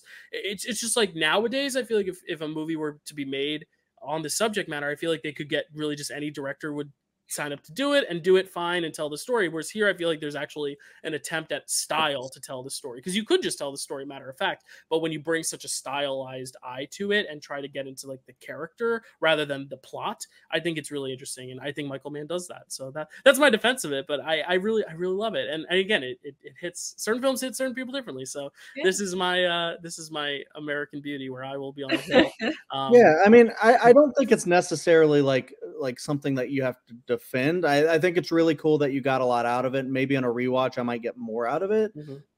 Maybe JFK might hit me more on a rewatch as well, because it is like a lot to take in at once. Oh, yeah. But I don't know. I also just feel like maybe but even though it flew by, do you think we need the 2.5 hours for it? I mean, for me, I don't know. I didn't feel like there were any moments really to cut out is the thing. Yeah. But I mean, a little bit at the end, maybe it stalls a little bit at the end, but I still think like, I don't know. I really, right now, I don't feel like that's necessarily. Like in the first hour, we were like, all right, nothing has happened yet. It does take a while. And I think that's also an interesting device in my perspective of the whole idea of them not revealing right away what the actual secret is. It spends a lot of time with Crowe being like, I know something, but I'm not allowed to say it. And Pacino's like, well, if I ask you this question, will you answer it? And he goes, maybe I'll answer it. Like there's a lot of that cat and mouse for the first hour. And then once he finally has the interview and you find out what actually is happening with the tobacco companies and why this is a big deal. I've heard someone say it's like, wait, really, that's the thing they're getting all like hyped up about? I'm like, yeah, it's awful. They're putting random drugs in these cigarettes. Like that to me is really rough. But I think some people expect maybe a bigger bomb drop. I don't know, but I think that first hour is a little bit of a build up to that for sure. But I think it's kind of needed if you're intrigued in what the actual mystery is. I think it does a good job kind of leaving you wanting to know what's going on. It could have been maybe sped up a little bit. I agree. Yeah. I think like ultimately, like just your point about people go like, that's what the thing is about. Like, I think kind of like the thing that I was thinking a little bit, it was like, Oh, nicotine is addictive. Yeah, we know. We knew that already. Okay, but it's like, well, maybe back then we didn't. But Right. another well, it's thing, not even the nicotine; it's the other stuff they're putting, because it's like another drug they're putting in that they're not telling. Yeah, that's the kicker. But. Yeah. The other thing I wanted to add was Kerri and I were very surprised, and Dylan hasn't gotten there yet. But there's a Buffy actress that's in this. It's Lindsay Krause, and she plays Maggie Walsh in season 4. I won't elaborate because I want Dylan to watch Buffy. But Lindsay Krause is interesting that she's in this because she was also in All the President's Men. That's very similar to this movie, which I've never seen either. So we will talk about. You're gonna freaking love it, probably. If you love this one, you probably really love it. Which means you probably won't. No, I don't know. I like it. We'll see. It might grow on. That one also might grow on me. But also, Dylan might like this actress because she's apparently a Broadway actress. Who's it? Lindsay Krause. Lindsay Krause. You talk a little bit more. I'm gonna look this up. And it was weird seeing her with long hair because she doesn't have long hair in Buffy. Oh, she's Pacino's wife. Okay. Yes. Yeah. Oh. Yeah. Yeah, the whole movie. She was Pacino's wife. Oh, I thought Dylan meant in real life. She's out. Oh no. Sorry. Oh, and then the other thing that when Dylan was talking about the insider, and she lives in my neighborhood, by the way. I should go hit her up. Go say to hang out. And then maybe you'll know 2 Buffy actors. I know Dylan's just gonna meet all the Buffy. I'm just gonna be friends with all the Buffy actors. Maybe I'll ask my buddy Larry for Thora Birch's contact so I can be friends with all the Hocus Pocus actors too. Yeah. Oh my God. I want to meet all those people. But I was gonna say, like, as Dylan was lauding this film that he loves, he was talking about the cat and mouse stuff of it, and I was like, this dude's he's gonna love Heat. I can tell you that. I think I just really like his style, and honestly, it's funny because I saw my first Man film a week before I saw this at the film festival. I saw Ferrari, and I didn't love it as much as I liked this. So I was honestly my expectations were a little lower. But now that I kind of like have seen 2 of them, I kind of want to watch the rest to see. So maybe a ranking day someday, Jeff. Well, yeah, we definitely should do a man ranking. I'm trying to find my CD. I have a Larry Bagby original copy. CD. Oh, that's so cool. I don't know where it is. I'll find it. I was gonna say, for Man specifically, I think my favorite one of his is actually Collateral. But I did go through a huge Tom Cruise phase. I hate to blame you, friend. You're still in it. Yeah. I can tell you that very clearly. No, that's great. You picked him for both Top Gun and for Born on the 4th of July. So you're in that phase, but it's a good phase. I'm still in a Pacino phase. I'll be in a Pacino phase when he's retired and when I'm retired. I love Pacino. All right. So The Insider. Any other thoughts on The Insider? Any inside scoops? No. Okay. Yeah. The Insider nominated for 7, but also like The Green Mile doesn't win any. It's nominated for Best Picture, Best Director for Michael Mann with 2 N's, Actor Russell Crowe, Best Adapted Screenplay, Sound, Cinematography, and Film Editing. 7 nominations. If it were one short, it would be 6. And that's the only connection I can make to The Sixth Sense. But let's talk about The Sixth Sense. I could have been a more elaborate, been like, I saw this movie, I tasted this movie, I heard this movie, I touched this movie, I smelled this movie. If only I had a sixth sense. That's my other segue, Chad. Take it away. You do. You see web people. I do. Sixth Sense. Directed by M. Night Shyamalan. Written by M. Night Shyamalan. Cinematography by Tak Fujimoto. Music by James Newton Howard. Starring Bruce Willis, Haley Joel Osment, Toni Collette, Olivia Williams, Donnie Wahlberg, Glenn Fitzgerald, Misha Barton, and M. Night Shyamalan. Synopsis. The patient of a children's psychologist claims he can see dead people. We've made it. We're here. We got the movie that we did this year for this month. Do we all love it? Let's find out. Yeah, who wants to start? I started. Didn't I start with The Insider? Oh no, I didn't. I did. Okay, so Kerri, you're the guest. Start again with The Sixth Sense. Yeah. Okay. So The Sixth Sense. First watch forever? No, I'm kidding. Yeah. When Chad asked me if I wanted to be on Picture This and kind of what year I might want to do, this was kind of one of the few we were kicking around. Because specifically I love this movie so much. I don't know. I watched it. It actually wasn't the first horror movie I ever saw. I actually saw Friday the 13th when I was like 6, and it didn't scare me for some reason. This movie, though, I saw when I was 10, and it gave me a recurring nightmare for like a straight year. And then I still had that recurring nightmare occasionally, I would say up until like... What was it? Do you know? Do you remember? Oh, it would be like seeing dead people in my house, in my childhood home. Hanging. Just like walking around, just walking. They look like they look like normal people. They don't know they're dead. I know you two could. I don't know. You know when the hairs prickle, that's them. Yeah. No, I took that literally. And you're holding. I was a kid. So it scared the crap out of me. I had that recurring nightmare occasionally. I would say up until like 10 years ago or so. Like a solid 10 years of recurring nightmares with this movie. I think it's the reason that like supernatural type horror scares me the most. And a fun fact about this movie is when I watched it, I was telling Chad this. I watched it when I was 10 and I was very sheltered. So I thought that when you got shot, you died. Like I thought that was it. You got shot and you died. That's what happens. So I had that same thought with Spider-Man with Uncle Ben. I had always thought, I was like, it's a death sentence, which sometimes it could be, but yeah. With Uncle Ben it was. Yeah. You know. But so Bruce Willis, gets shot and then he shows up in the next scene and I say to my parents, I'm like, didn't he just die? And they're like, oh, you called it? Oh my god, that's amazing. But I didn't call it because I like had some special insight. I called it because I just thought if you got shot that you died. And right. So did you like think in that moment then like, oh, so he did survive, so people can survive this, and you learned, or were you the whole time like, oh, so he is dead? No, I was like, oh, I guess he must have survived it. Oh, okay, and my parents just didn't say anything. Right. Like, okay. That's better. Yeah. They didn't say it. They weren't like, oh, you got it or whatever. They kind of threw up their hands and thought I had guessed it. But so the movie did still fool you after all. It did definitely fool me. So I'll say I still love this movie. I think it still holds up extremely well. It's still... actually, I'll say it's lost a little bit of its scare element to me at this point. Although I still think that beginning scene with Donnie Wahlberg is still so terrifying. Unrecognizable, too. Oh, yeah. Oh, my God.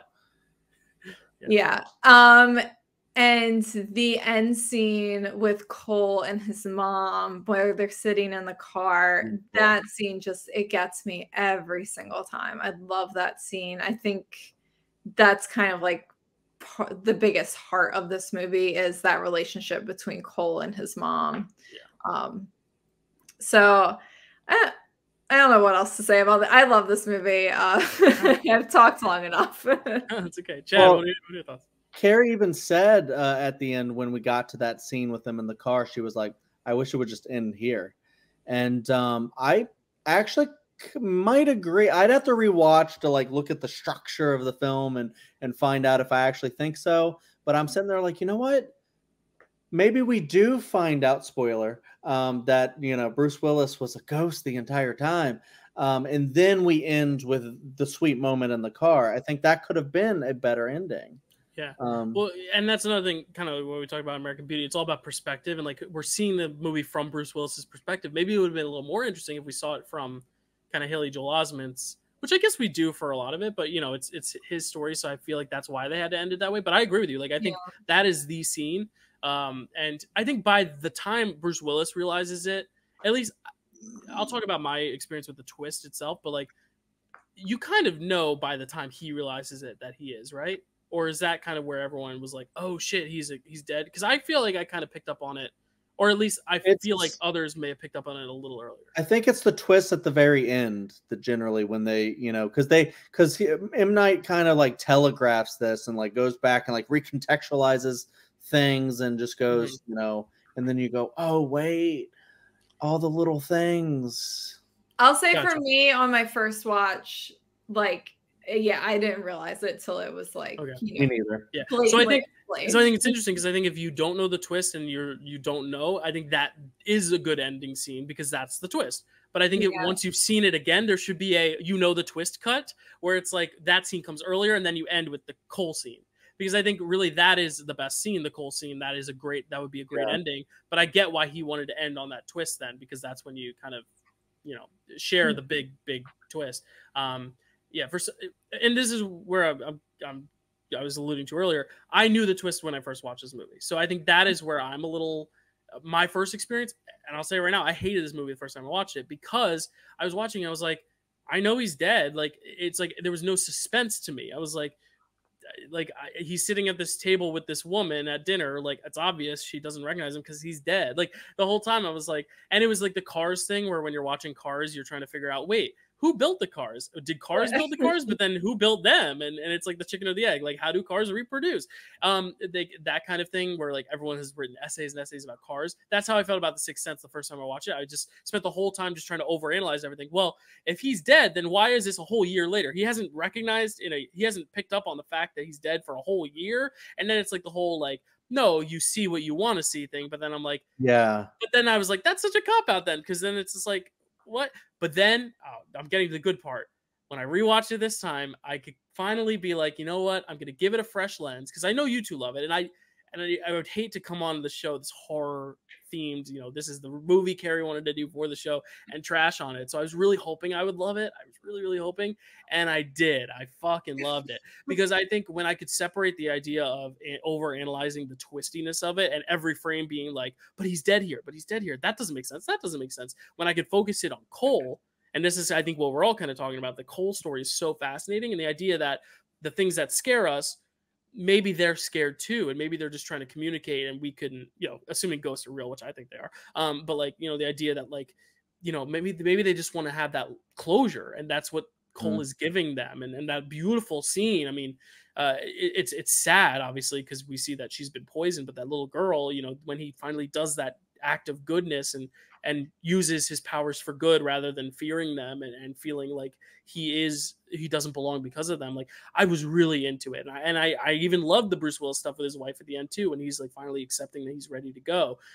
I just loved it so much more this time. And I think it's because the first time I was so hung up on the twist, whereas I like the movie when you can either not know the twist and be surprised, or when you can finally just kind of put the twist aside and focus on the movie for what it is, which is just a really good ghost story and a really unique ghost story, a really different one. It's not your ghost where it's like a romance, but it's also not like a scary ghost movie in the fact that like the ghosts are evil necessarily either. It's like this really interesting nuanced take on it. So I've really come around on this film, and I'm so glad I have, because, Cars I haven't yet, but this I definitely have. So yeah, I'm very excited that we're talking about this finally.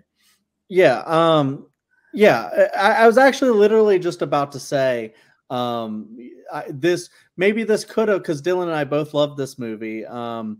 Maybe this could have ended up having a ghost ending, the movie Ghost, where Bruce Willis is going to heaven, and he's finally going to heaven, and they get to see each other and stuff, and it's beautiful. I remember, I love that ghost. It's very cheesy, but I love it. No, I'm just kidding. I'm glad they didn't put that in there. Yeah. Chad, did you know the twist going in the first time you watched it or no? I don't think I did. My whole thing with this is I remember my dad trying to be hilarious, I think, was like, like, you want to watch The Sixth Sense with me, kind of a deal. Like, I know he's really young.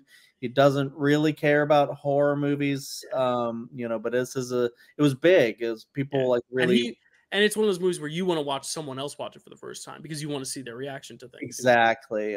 But I mean, I don't even know if I was like in the right age or mindset to really understand any of that. I was probably like around Kerri where it's like, don't you die if you get shot, kind of a deal.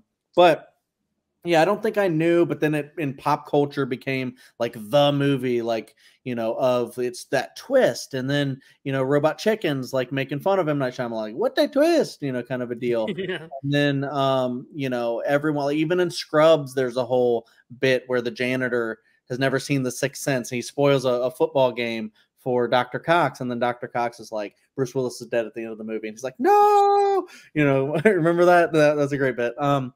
But it's interesting because I have been turned on to the podcast Critically Acclaimed, and every time I listen to this, a lot of the times Whitney Seibold will talk about twists and how he doesn't care if people spoil things for him, because he's like, I want to just watch great movies, and if a movie is spoiled just entirely because the twist, then it's not a good movie.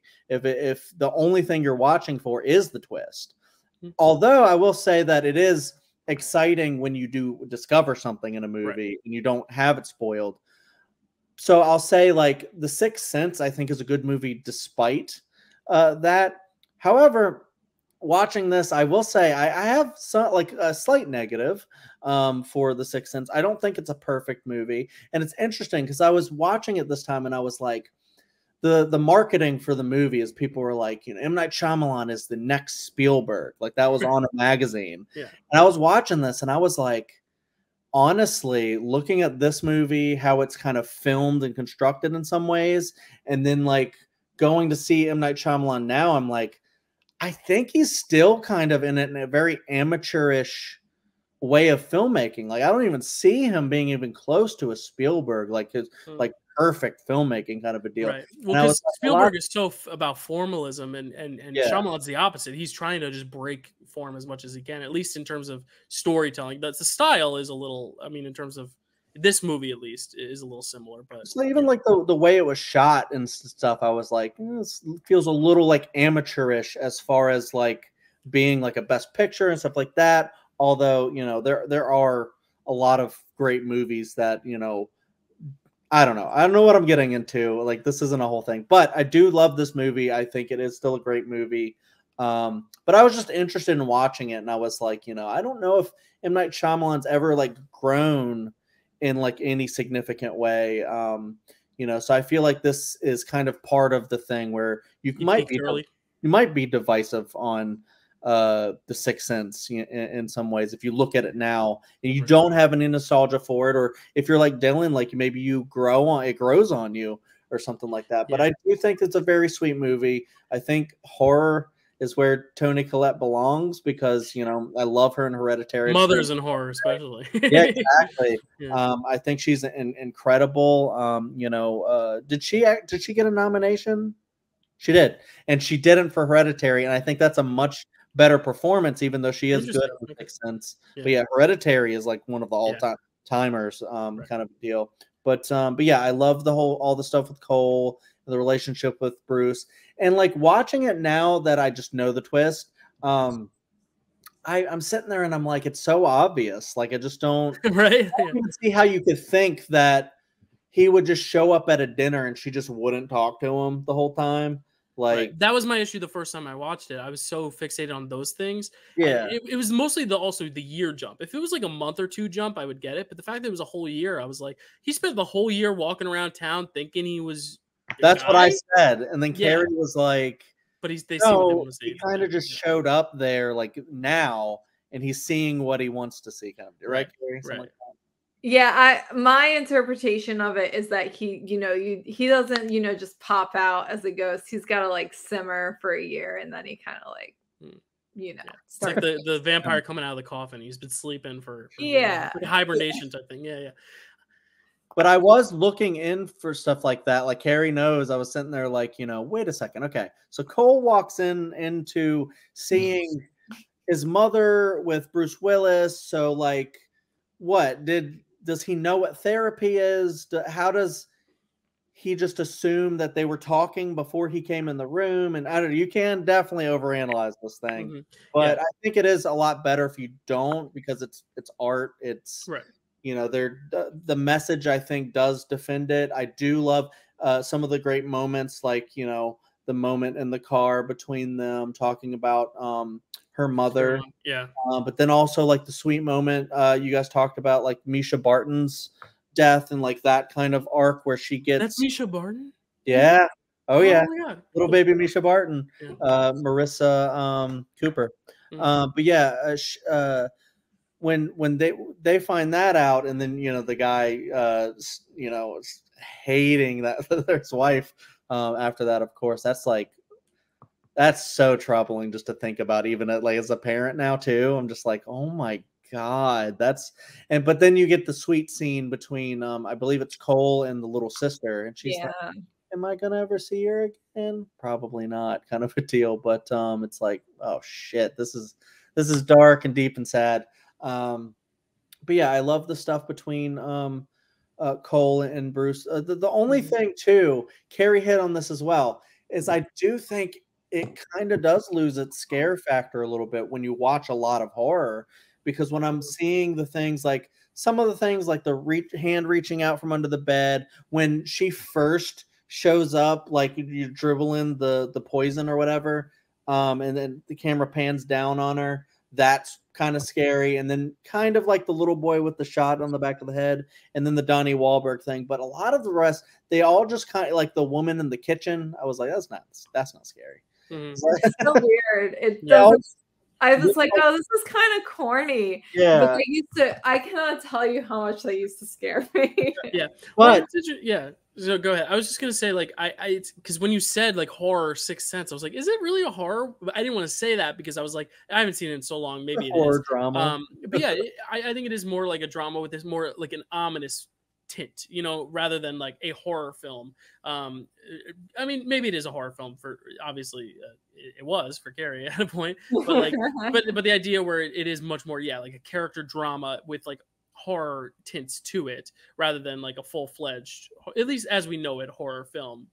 Like it's not meant to scare us first and foremost. It's supposed to, especially with the message of the ghosts not all being scary and evil, but just needing to be understood. I think rewatching it's less of a horror because of that element, but I do think it's more, the horror is not the priority, but it is good. I know exactly what you're saying, and I agree with you on some counts, but then my slight disagreement is because, well, I have like a very wide definition of horror, but also because like I feel like this is the type of, and I know you're not doing this, Dylan, you're not doing this, but a lot of people do try to use that argument to say why horror doesn't get nominated, and they go, well, The Sixth Sense isn't a horror, The Silence of the Lambs isn't a horror, and then they try to frame it as like, well, good movies get nominated and those are good because they're not horror, kind of a deal. But I say, like, I think it definitely fits in horror, even though I do totally agree and understand with what you're saying about you can make an argument that it's drama first with a horror tint to it. What did we just watch, Kerri? That was drama with a horror. God, oh man, it was something recent that I was like, shit, this is kind of like a drama with a horror tint. But there are a lot of. Is it Oppenheimer you're talking about? No, but that's another one. There's a lot of like those movies though too, where it's like, in my what I meant was like, it's not an overt horror film the way like a Paranormal Activity is, where like jump scares galore, but it's like it's because there's a lot of dramas that I think are horror. Like Amour is the scariest movie I've ever watched. I'll still stand by that. Oppenheimer might win Best Picture, and its biggest competition is a Frankenstein story, Poor Things. So it's like there's still a lot of like interesting layers of horror in the drama we watch too, and I don't think that's necessarily a bad thing. But I get what you're saying. Like something shouldn't be dismissed if it is more dramatic than it is scary, as like, oh, well, that's why I got nominated, because it's not really horror, it's more drama. Like, no, this is still a horror film, but it's not as scary as it once was. But it still has scary elements to it. I mean, it is scary. This poor kid. It's creepy in that way. There's definitely like, I think the scene in the kitchen is a good example with like the woman. She just like turns around. She's got her, it's kind of like that. And it's not a scare, but it's pretty jarring. But even like before that, you kind of get like the same vibe as like a horror, because like Cole, it is a horror movie. His life is a horror movie at first, until he can kind of recontextualize it and go, okay, maybe I can face these things that I'm scared of. But yeah, at first, like, and I did this all the time, and like if it's very dark, I would like run to the bathroom, like something's gonna get me. And that's what he does. And I'm like, I relate to that, Cole. I get it, bro. Yeah, but the difference is he actually sees figures, which is even scarier. Yeah, it's a horror film. It is. But it's, might not be as scary as it was, but it's still a horror film. Yeah, so I agree with that. But I also... Yeah, go ahead. I was just saying, I also love, like, the fact that he's there's a lot of stuff about, like, his dad left, and he has the glasses. He's wearing the glasses because he found them, and they're his dad's, but the lenses hurt his eyes, but he learns, like, to kind of, like, connect more to his mother at towards the end, and and stuff, and he's very bullied, and I do think stuttering Stanley, I do think that's a very scary scene too. Yeah, scene. Yeah, yeah. It's not ghosts, but it's it's kind of ghosts. Yeah. When you said critically acclaimed, I thought you were going to comment on the fact that Whitney Seibold refuses to pronounce his last name right. He always calls it Shyamalan, and maybe that is how you pronounce it, M. Night Shyamalan. I don't know. Every time he brings up M. Night Shyamalan's name, he says M. Night Shyamalan. I don't know. That's just a funny little tidbit. I don't know if you've ever picked up on that. Yeah. Listen to did they just I don't remember the last one they just did, but he brings up they talk about signs, and he talks about, he's like, oh, M. Night Shyamalan signs. I'm like, why do you say Shyamalan? I don't know. Whitney, if you're listening, let us know. Shyamalan, why are you saying it like that? But, I've heard. And the other thing I was going to say about that, you said the Steven Spielberg comparison. It's interesting how they immediately went Steven Spielberg, not because of style or anything, but more so, this is Shyamalan's like first film, right? No. He did, I think, 2, maybe 1, definitely 1, but at least 1, maybe 2 before. But this was like his kind of breakout. Okay. So a lot of people think it's his debut. So that totally negates my whole argument, because my whole argument was going to be like Spielberg started with Duel and Sugarland Express before he got to Jaws, whereas this one, it's like this is his first, but it sounds like Shyamalan started with 2 things before he got to this too. So it's a similar career trajectory in that way, I guess. Yeah. That, like, it was like Spielberg made 2 really good films and then made Jaws a masterpiece, whereas like Shyamalan probably made 2 good films, and then I don't know if his other films are good because I haven't seen those 2. But very interesting. We won't talk about Signs, but I think and some people might say Signs is even better. Yeah, my favorite is still Unbreakable. I think that's my favorite of his, but this is definitely up there. And I really do. I'm so glad we watched it for this, because I really was kind of not a hater, but I was very much like, that's so overrated. Like it's kind of what Chad said about, like, you can totally tell that he's dead. Like, but it was I also watched that in high school, so it was like that high school brain of like, I'm too smart for this movie, whereas now I'm like actually owning up to the fact that I'm an adult who has flaws and can actually enjoy something for how it is, and I enjoy it. I think it's amazing. Yeah, Chad. And just like seeing that the acting is incredible in the movie. Yeah. And there's a reason I See Dead People is one of the most iconic scenes of all time. Like, just in movie moments, that's like top 100 easily. Yeah, and when I first watched this film, I thought that was where the twist was going to come. And I was like, wait, it's happening now? We're only halfway through. And I thought that's where he tells him that he is dead, but he doesn't. He says he sees dead people, and he's like, that's not weird, right? You don't think lesser of me, all this stuff, to kind of subvert the audience's expectations again, to make it more centered on Cole and not leave the audience to think, oh, wait, is he trying to send this guy a message? Because he's not. He's just trying to...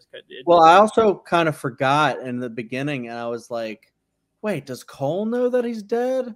And then Kerri was like, no. And then I was like, are you sure? Because, like, he's like, I hope I see you again, kind of a thing. And then, I was reading too much into it, because later I was like, oh yeah, he totally doesn't know. Well, and he's also always wearing a jacket, so you can't see the wound. Whereas like the other characters is like, you can see the bullet through the face, And another fun thing is we realized that the lady who plays his wife is Rosemary Cross in Rushmore. Yeah, Olivia Williams. She was, I think this is only the second movie we talked about with her. She's also the nurse in The Father, with Anthony Hopkins that we watched. She's also Mrs. Darling in my favorite version of Peter Pan from 2003. I love Olivia Williams. So I was very excited to see her pop up in this. For some reason, I thought her role was a little bit bigger. Like, I feel like there were a few more moments with him and his wife in the movie, but when we're watching it, I'm like, she's really not in it a ton. But when she's in it, she's great. I mean, my heart breaks for her. But yeah. Any other thoughts on Sixth Sense? Classic. Cool. Yeah, classic. And oddly enough, guess how many nominations the Sixth Sense got? None. No, it got 6. Oh. Chad, it was nominated for Best Picture. Of course, it got at least one. Right. No, but it was 6. Look at that, 6. Picture, director for M. Night Shyamalan. Shyamalan. Supporting actor for Haley Joel Osment. Supporting actress for Toni Collette. Original screenplay and film editing. Wait, is that? Dude, I thought you were, because the way you phrased it, you were going with the 6 thing. I didn't know. I was like, is this going to be the big twist? Oh, that would have been a funny build-up if I was like, guess how many nominations it got? No, it just got 5. Like, that would have been funny. But it actually got 6, so there's no way to subvert expectations there. But now it's time to rank these puppies, and from 5th to 1st, worst to best, or least best to best, if you like all of them. So, Kerri, you're our guest. I'll let you start with your... I don't have nothing to write with, so I'll type it. With your number 5. Oh, okay. My number 5 is the Cider House Rules. All right. Chad. My number 5 is The Insider. All right. My number 5 is American Beauty. So, Kerri, what is your number 4? My number 4 is The Insider. All right. Chad, your number 4? The Cider House Rules. My number 4 is also The Cider House Rules. So, Kerri, your number 3. My number 3 is American Beauty. All right. Chad, your number 3? Surprisingly, my number 3 is The Sixth Sense. My number 3 is also The Sixth Sense. So, Kerri, what is your number 2? My number 2 is The Sixth Sense. Interesting. Wow. Chad? My number 2, and I'm excited because Kerri and I share something, is American Beauty. My number 2 is one that none of us have said yet, is The Green Mile, which means, Kerri, your number 1 is? The Green Mile. Chad, your number 1 is? The Green Mile. And my number 1's The Insider, but it doesn't matter because The Green Mile is our collective, because it's my number 2 and your number 1's, our collective number 1. I was interested. I for some reason, I just expected, because we were doing the show because of The Sixth Sense, I was like, well, the 2 of them are going to put it at number 1. But hey, we got a Stephen King movie as our number 1 on October, which also feels apropos. There's some spooky shit going on in that movie too, so I'm happy with it. The thing about it is, like, it's weird because I kind of went in this like thinking maybe The Sixth Sense might be number 1. I also know I really, really like American Beauty. And I couldn't remember if I loved The Green Mile as much because I just hadn't seen it in a long time. And then my top 2 blew me away. And then the third one, I was like, yep, classic. Mm-hmm. And Chad, I will say, we've done it twice before.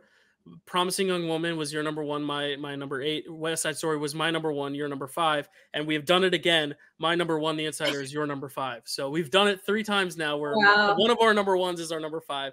But Kerri didn't have it at 5. So it wasn't a queen's I after watching American Beauty, because I watched that before The Green Mile, I was like, I'm probably going to put American Beauty number 1. I really love that movie. And that would have been the first time ever that we had the same 1 and 5 swapped, which still has never happened. I almost did, especially when we were like debating in the first movie. I was like, fucking putting it number 1 now. But I was like, we discussed The Green Mile, and I was like, no. Change your ranking just a I love The Green Mile. Yeah, I'm just going to fight rank. It's like, no. But I was like, The Green Mile has to be my number 1. Nice. So we're going to transition now to our acting prizes. We're going to start with actress today because Kerri, as a guest, we always elect the guest to pick if they want to go actor or actress first, which means they will go last for the other one. We'll just reverse. I know where. But I kind of might have an idea too, but I don't know for sure. But Kerri, you're going to go first for actress today. Who is going to be your best actress of these 5 movies? It's going to be Toni Collette. Damn, that was mine as well. Tell us about what Toni Collette. Yeah, I think in particular, like we talked about that scene in the car, just I don't know, just the emotion on her face and the way she conveys it when Haley Joel Osment is talking to her about her mom and her mom watching her dance and what she said at her grave, and it's like, oh my gosh, it gets me every time. And I do honestly, another scene I really love Toni Collette in is the scene where she's bringing Cole home from the hospital and she's laying him down and she sees his bruises. And like, as a parent now, that scene hits so much harder for me. And just like, I don't know, like Toni Collette has just this way of emoting, I think, that is so expressive and just, I think, conveys I guess in this and in Hereditary, like the feelings of a parent, in grief, or dealing with, something bad happening to their child. She's just absolutely fantastic. And I think she in particular is one of the things that elevates this movie. I think it does definitely have its flaws, and I think if not for her performance, I wonder if this would have been a Best Picture nominee, if it would have been, you know, kind of as widely watched and acclaimed as it is, if it would have just been known. I mean, I know it's pretty much just known for its twist, but I think, you know, if going into it knowing the twist, I think her performance is kind of what stands out, actually. Yeah, I agree. I didn't write down Toni Collette because I knew I wasn't going to get her. Especially because I knew Kerri was going to take her. Right. Not that it would fall to Dylan or anything like that. But also I remembered Hereditary. That's the one that I'm like, that should have been nominated for Best Picture because that's a great movie that is basically a family drama that just happens to the themes of the movie just happen to fall into very horrific territory. Yeah. So I'm up next, and it's tough because I'll be honest, I think the actor slate is just a little heavier than the actor slate, just because there's also a lot of male leads in these movies. But I'm gonna also go with someone from the same film. I'm gonna go Olivia Williams for The Sixth Sense because I really, I don't care for some of the performances in some of the other films, and I think her presence is so important because you need to also care about their relationship to become invested in the fact that he does have that emotional moment at the end. And while we all agree that the Toni Collette scene is stronger, I think his scene with her at the end does still need to leave the audience in an emotional place. And I think it does because of her acting as well throughout the film and playing that loneliness and quietness. She's not in a lot of the film, but you know, we're not picking, you know, actors versus supporting. We could pick any actress. So I think it's really good. And I think her moments, especially in the beginning of the film too, like you need to feel the loss as well. And I think she really, you know, you see why they love each other and why they're so happy. So when stuff happens later on the film and in that moment when he gets shot, you feel something, which is important. I think Toni Collette was the obvious 1-1 here. If we were talking draft day terms, like it would have been my pick as well. So, but I also came so around on this film that I'm so happy and I wanted to give it something. And we'll talk about actor later, but I really just love her in this film as well. I think it's got a great cast. So I'm going to give my love to Olivia Williams. And because I'm such a fan of hers, as you know, Chad brought her up at the last minute. I was like, wait, I'm going to talk about her in a sec. But yeah, no, like I love her in Peter Pan. I love her in Rushmore. I love her in The Father. So I'm glad we're representing her because I don't think she's in a lot of other Best Picture movies. I'm not sure. I'll look it up. But Rushmore should have been. Yes, Chad, we'll segue to you. But if you have anything to say on Olivia Williams, either of you. She's great. I love her and Rushmore especially. But yeah, she's great in The Sixth Sense as well. I'm between. She was in an Education too, so we have talked about another. Oh, that's right. Okay, and The Postman, which I think we'll talk about. I don't know. Okay. I was between two people from the same film, and I've decided. I'm gonna go. I was gonna go Thora Birch. I'm gonna go Mina Suvari. Oh, okay. I just think like her whole story thing is incredible. I love how she at first is just very, like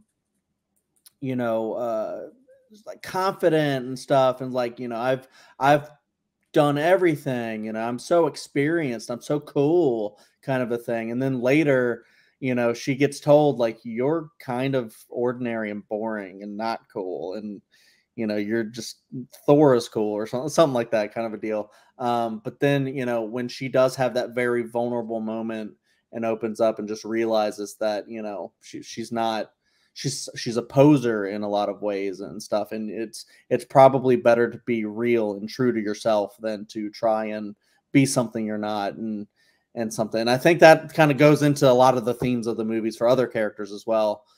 Is to be true to yourself and things like that. So yeah, I don't know. And she doesn't have like a very big career.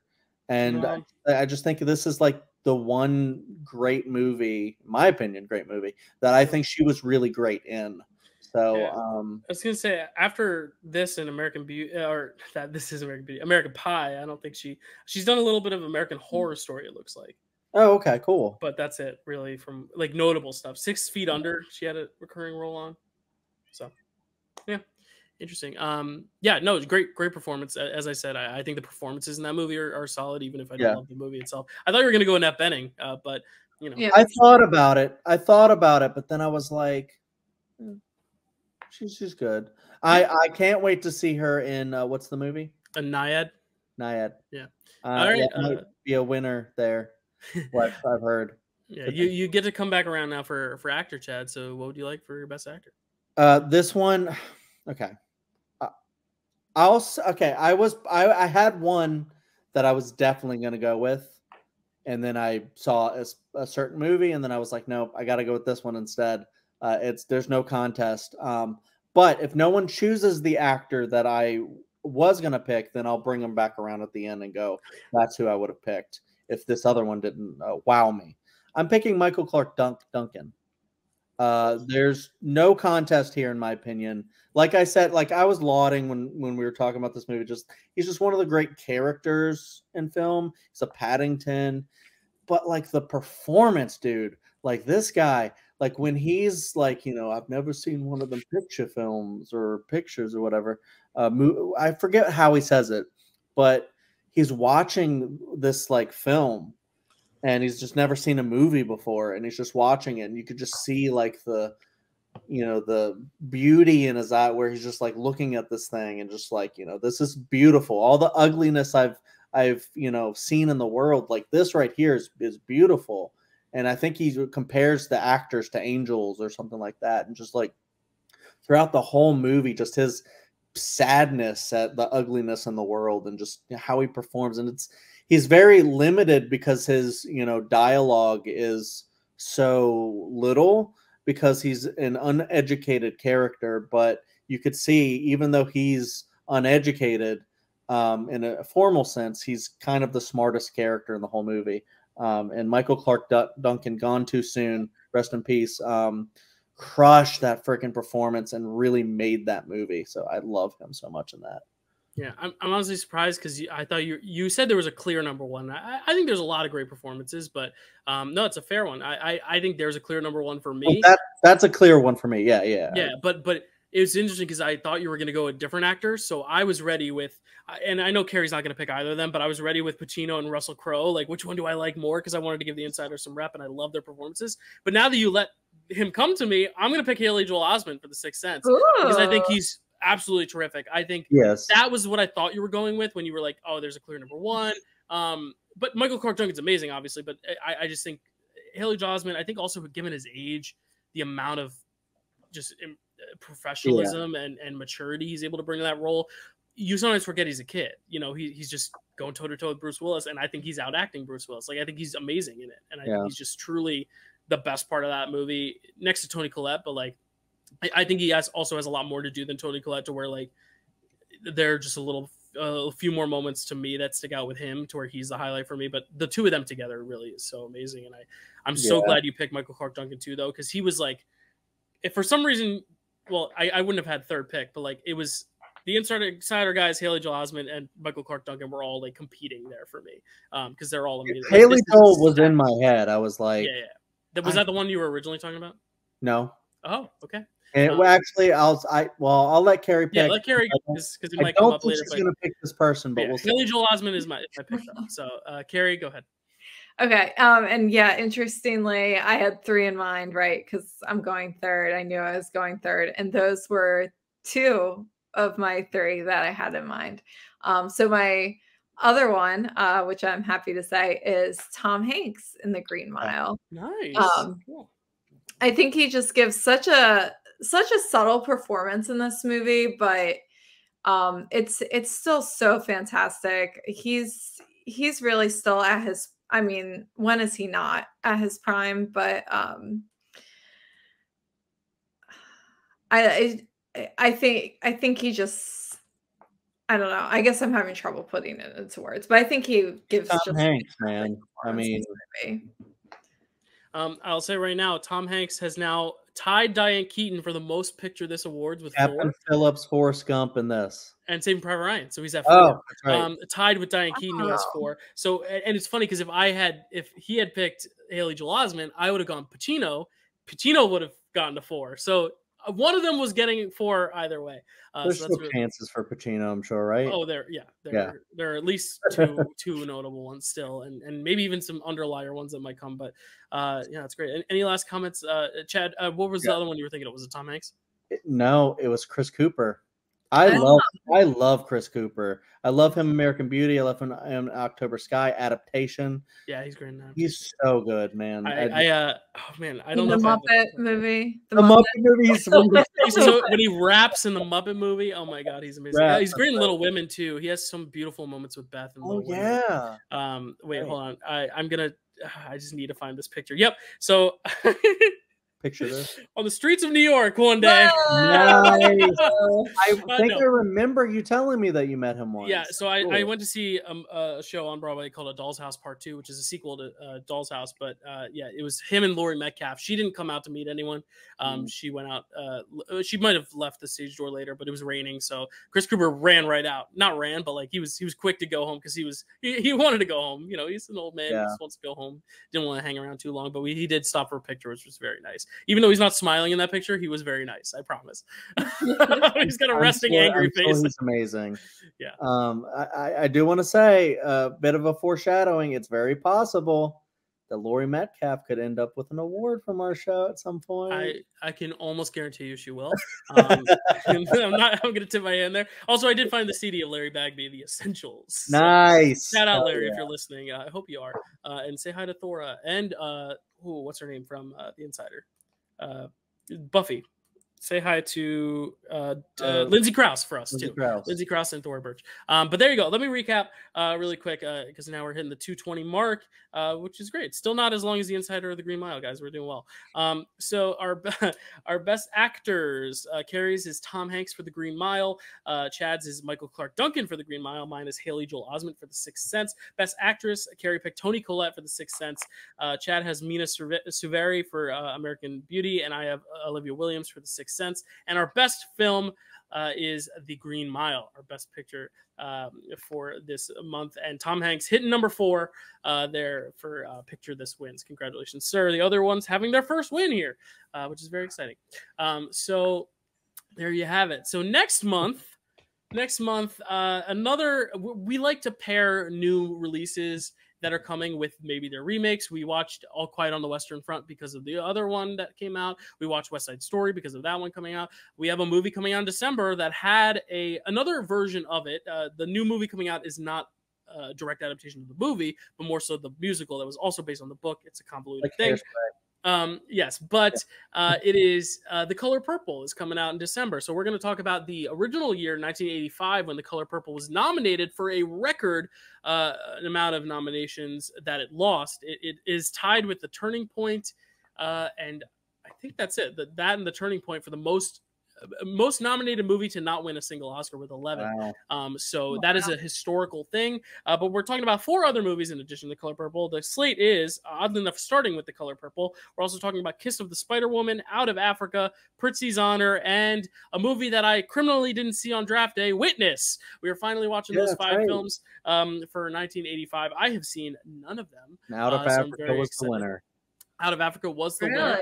So we'll talk about that one, even though Color Purple has that that honor. And Prizzi's Honor, I know nothing about. Kiss of the Spider-Woman and Witness, I've heard great things about too. So I'm very excited for this slate, mid-80s slate. We've only done 2 other 80s movies, and it's been the tail, beginning, and end, 80 and 89. So it'll be nice to kind of be in the middle there with 85. Kerri, thank you so much for joining us. I mean, it was such a pleasure, and I'm so glad we got to talk about spooky movies and that a Stephen King movie won on October. That's really awesome. Thanks. Any final words, and where can they find you? Thanks for having me. This is awesome. It's so interesting because I watch a lot of the movies with Chad, and then I always hear you guys downstairs when Chad's recording, like doing picture lists, and watch you guys. It's cool to actually be on. I appreciate you having me. Yeah. And you'll be back. I'm going to start borrowing the Griffey Nooms blank check title of past and future guest because I love that. So our present and future guest, Kerri Webb here. She will be back whenever she wants. But where can they find you, Kerri? Chad and I do a show with Hunter Chambliss on the Nerd Entertainment Network called Welcome to Primetime, where we talk all things horror. And then on Chad's channel, where he ranks different things, I'm usually on a lot of those videos. I think we've actually only completed and put out one, maybe two. We were trying to do 61 Days of Horror and then kind of like, okay. And then kind of discuss and rank 10 movies at a time. So that's there. Nice. Chad, where can they find you? And any last comments on 99 as we head into 85? Well, Kerri was a beautiful guest. She crushed it. I can't wait to have her back, actually, because there's a lot of really great, like the conversation flowed with her really well. But I will say, looking at the next slate, I'm excited. I've seen The Color Purple once, but a long time ago. I barely remember it, and I also have seen Witness. Those are the two that I've seen of that slate. But yeah, we could be talking about this Color Purple now, and then its successor or its later edition come March or April or whatever, if that gets nominated, because it's people are expecting maybe. Yeah, or if they remake Out of Africa someday. Yeah. I mean, you could check me out the normal places. Yeah, Kerri already plugged the Chadwick Webb YouTube channel where we rank stuff. We're doing 61 days of Halloween. I'm trying to do some reactions and reviews and stuff on there, but mostly the 61 days is what I've been working the hardest with recently. Check out the Nerd Entertainment Network. Welcome to Primetime. We do horror stuff. We rank Buffy episodes, and we do a lot of brackets trying to figure out what's the best horror film of all time. So if you're curious, check that out. Larry, I hope to meet him one day. And then check out, your watch a picture of this. Can't plug that. But, you can still plug it.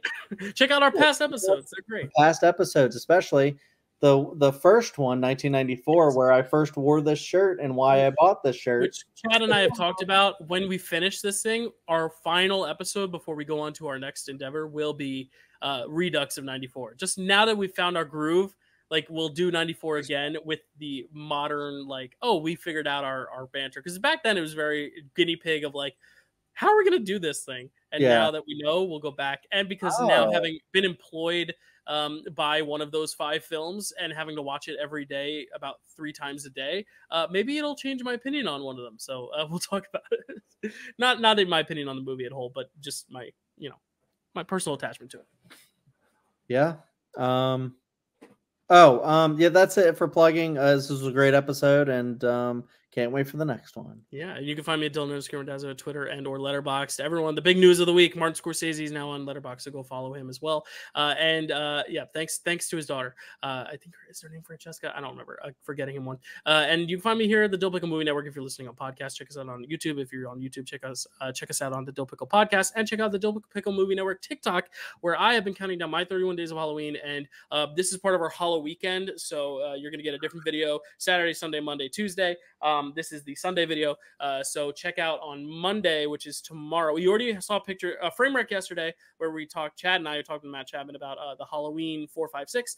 Today's picture this. Tomorrow, my long anticipated, I recorded it. It's in the back burner, but I need to edit it still. My Saw Patrol review. I did the double feature. I did it. And then, and also check out a Saw ranking on Chad's channel eventually, because it was really fun. And then, on that's Tuesday, you'll be getting a double of Draft Day and a Halloween Performances Draft Day and a Kelsey and I's wrap up of our 31 days of Halloween. And that is, I think, it for now. So we'll see y'all in 85. We're going to go back in time a little bit more. And this was 99. Thanks so much for watching, y'all. You got a friend in me. I don't know, Toy Story 2. I just saw it. I glanced down at my paper. It said Toy Story 2. All right. Bye, guys.